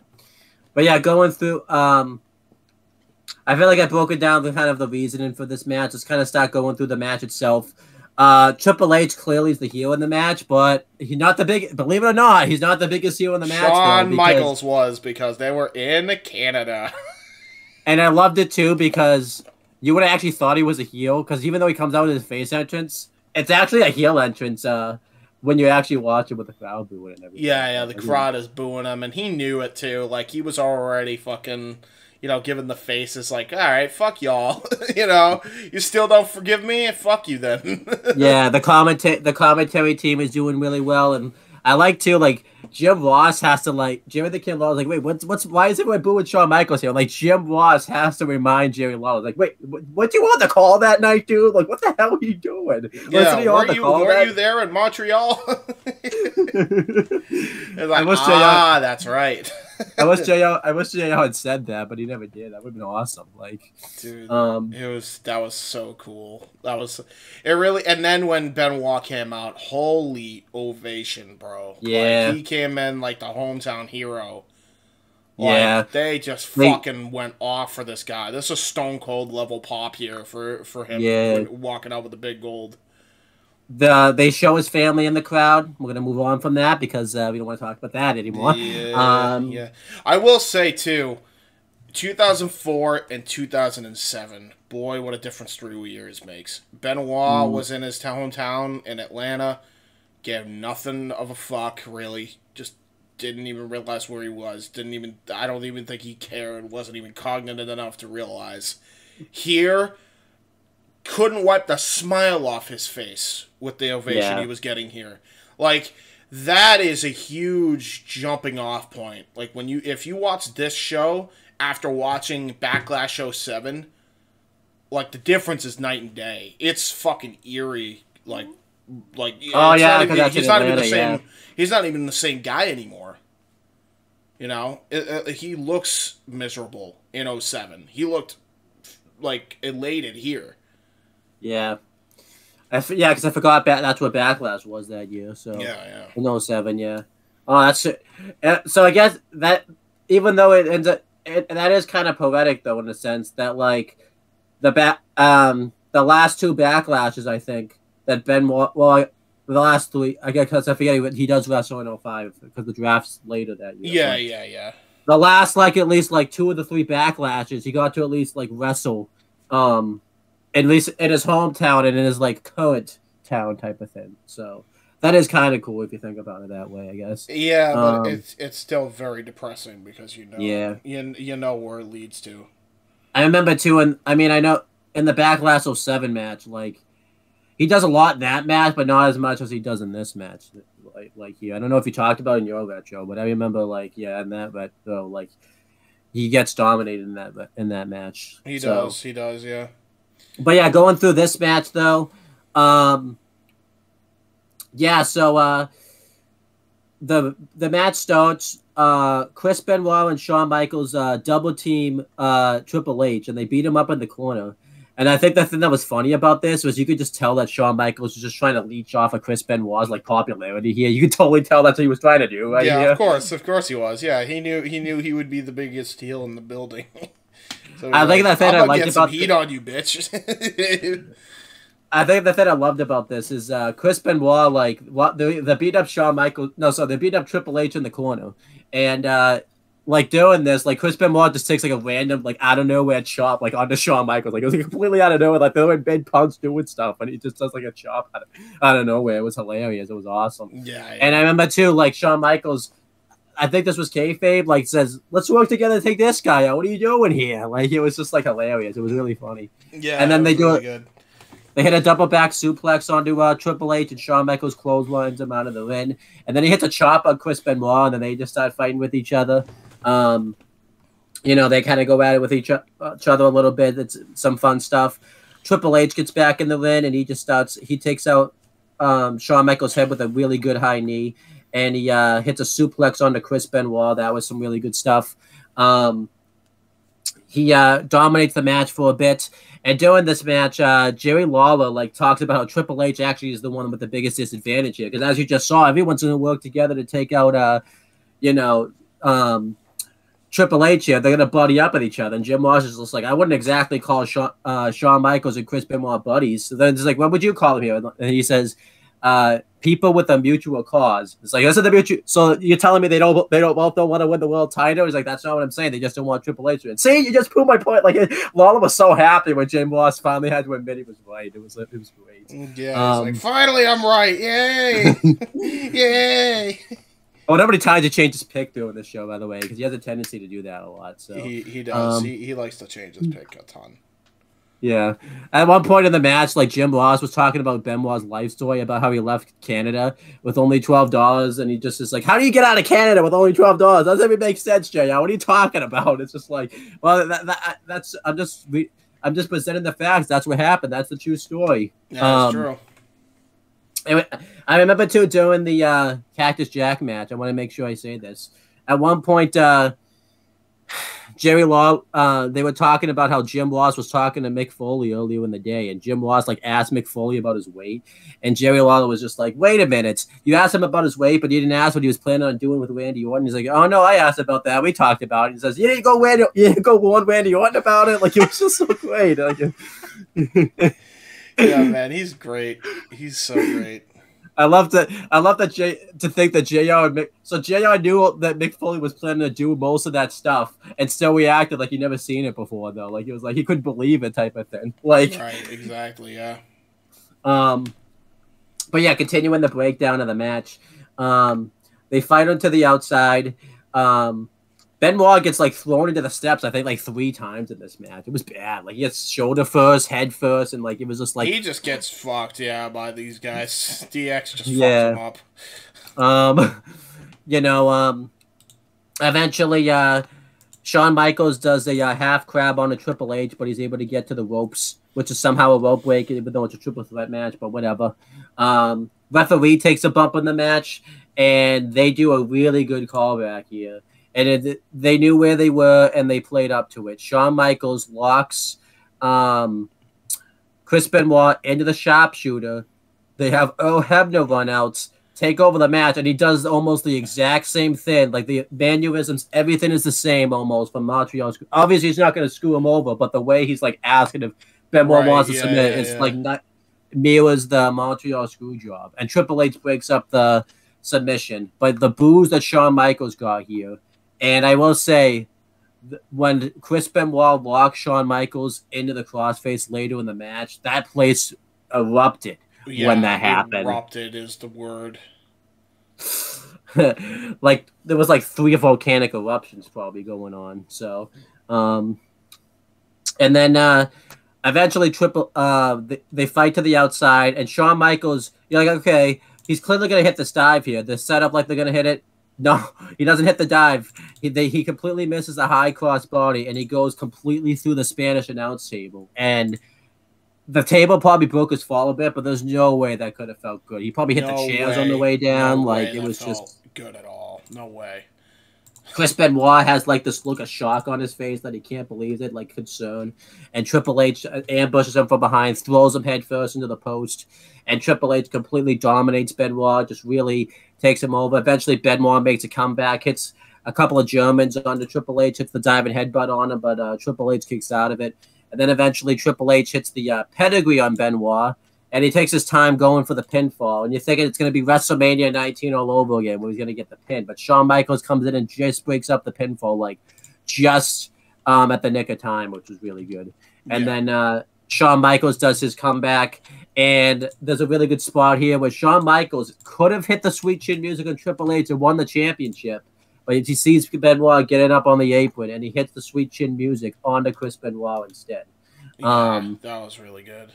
And then he gets hit with a spine buster by Triple H, and that was probably the biggest prop Triple H has gotten since like he returned in 02 that year with Shawn Michaels. I remember this one bit too, by the way, where I think like Shawn gets hit with like a pedigree. No, he gets hit with like a pedigree or something, or like some type of submission move, and the crowd boos when he kicks out. I'm like, wait, why did you boo that? Like, he realized if he didn't kick out there, like Benoit would have lost. That's how much they hated Shawn Michaels here. Like he couldn't even kick out him, yeah.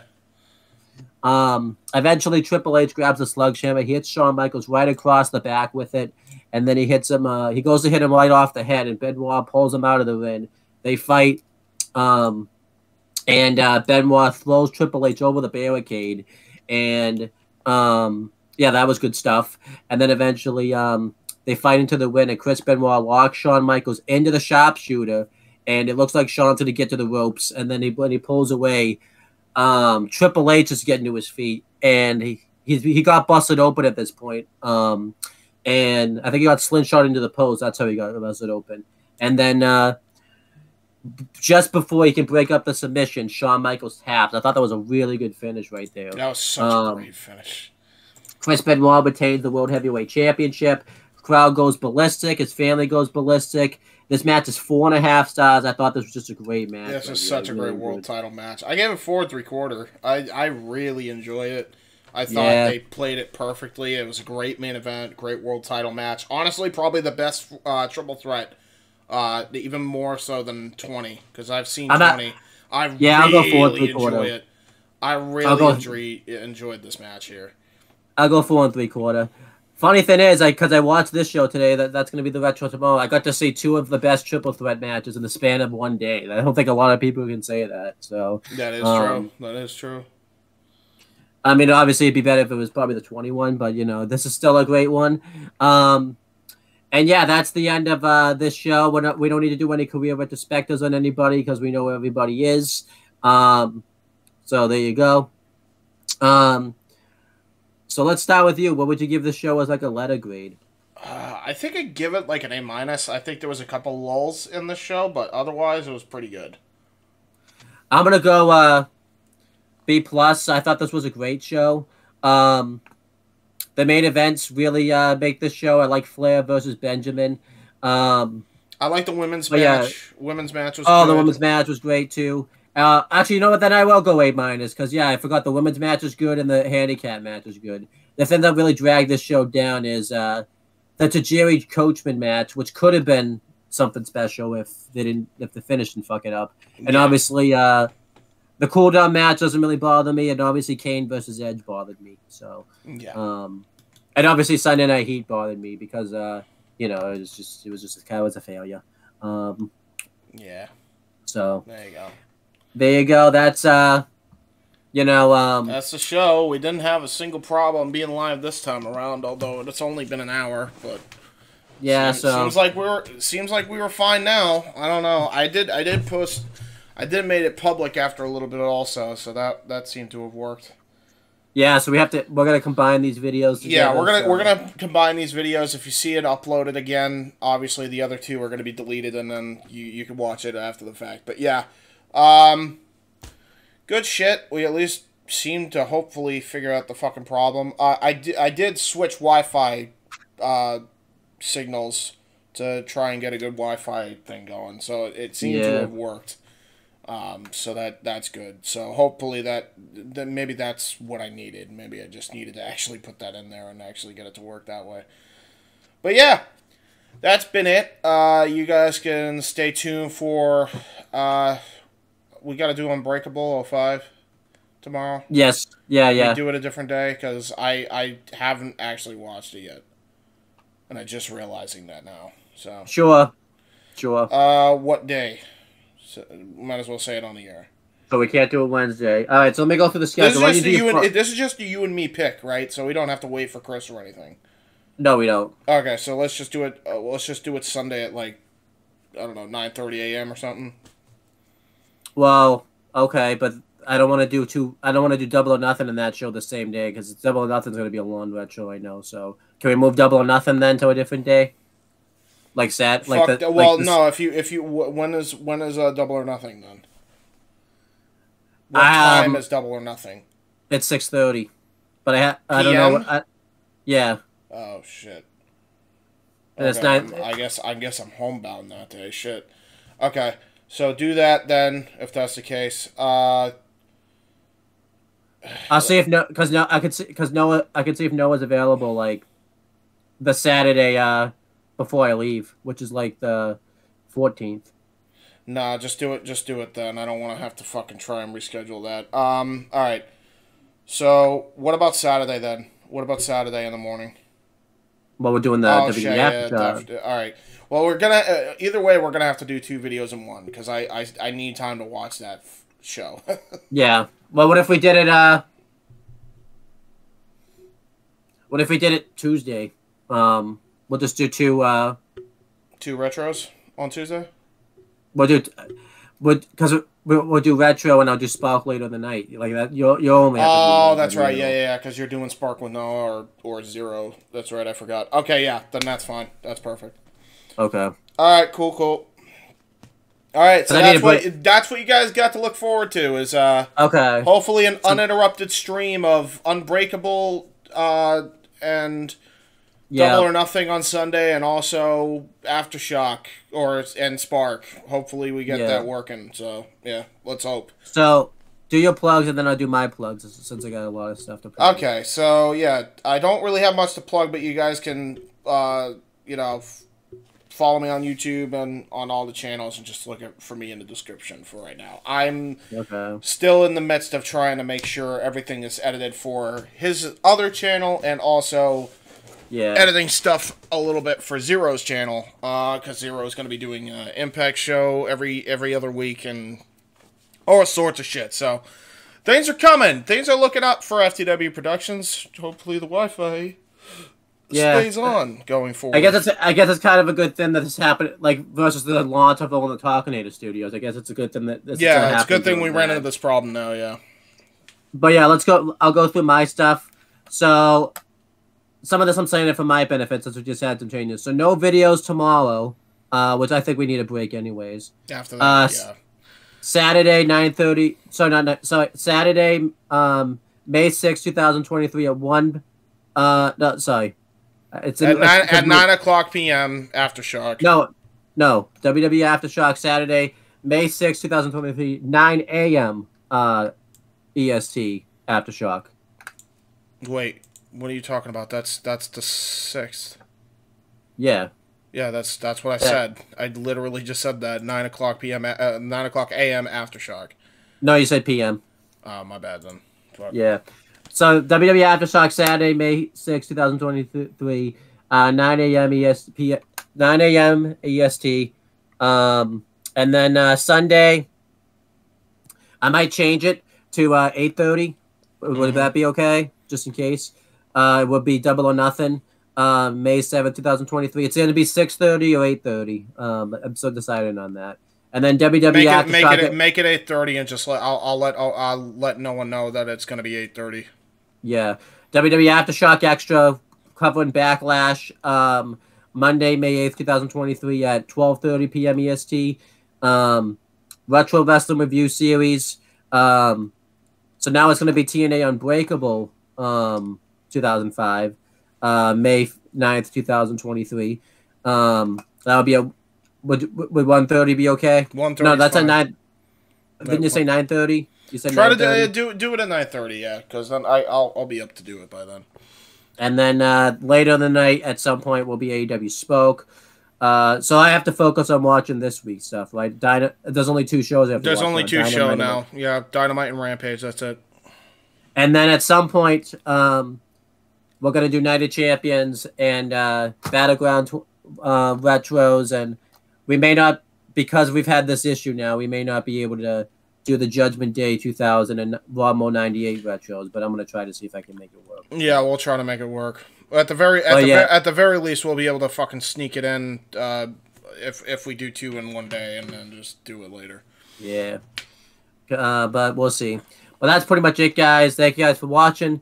And since this is being live streamed / recorded like in the past, You know what? Whatever. I'm not trying this time. God damn it. Live streamed in the present, and you're watching this in the past on demand. Talk to you all in the future. Bye. We doing all the classics, you heard it, then I grabbed it. Flow like Method Man, then run like I'm Rabbit. Soon as I hear the bass line, it be my FaceTime. Music's in my veins, so just in case I'm without my iPod or a media player, I'll check my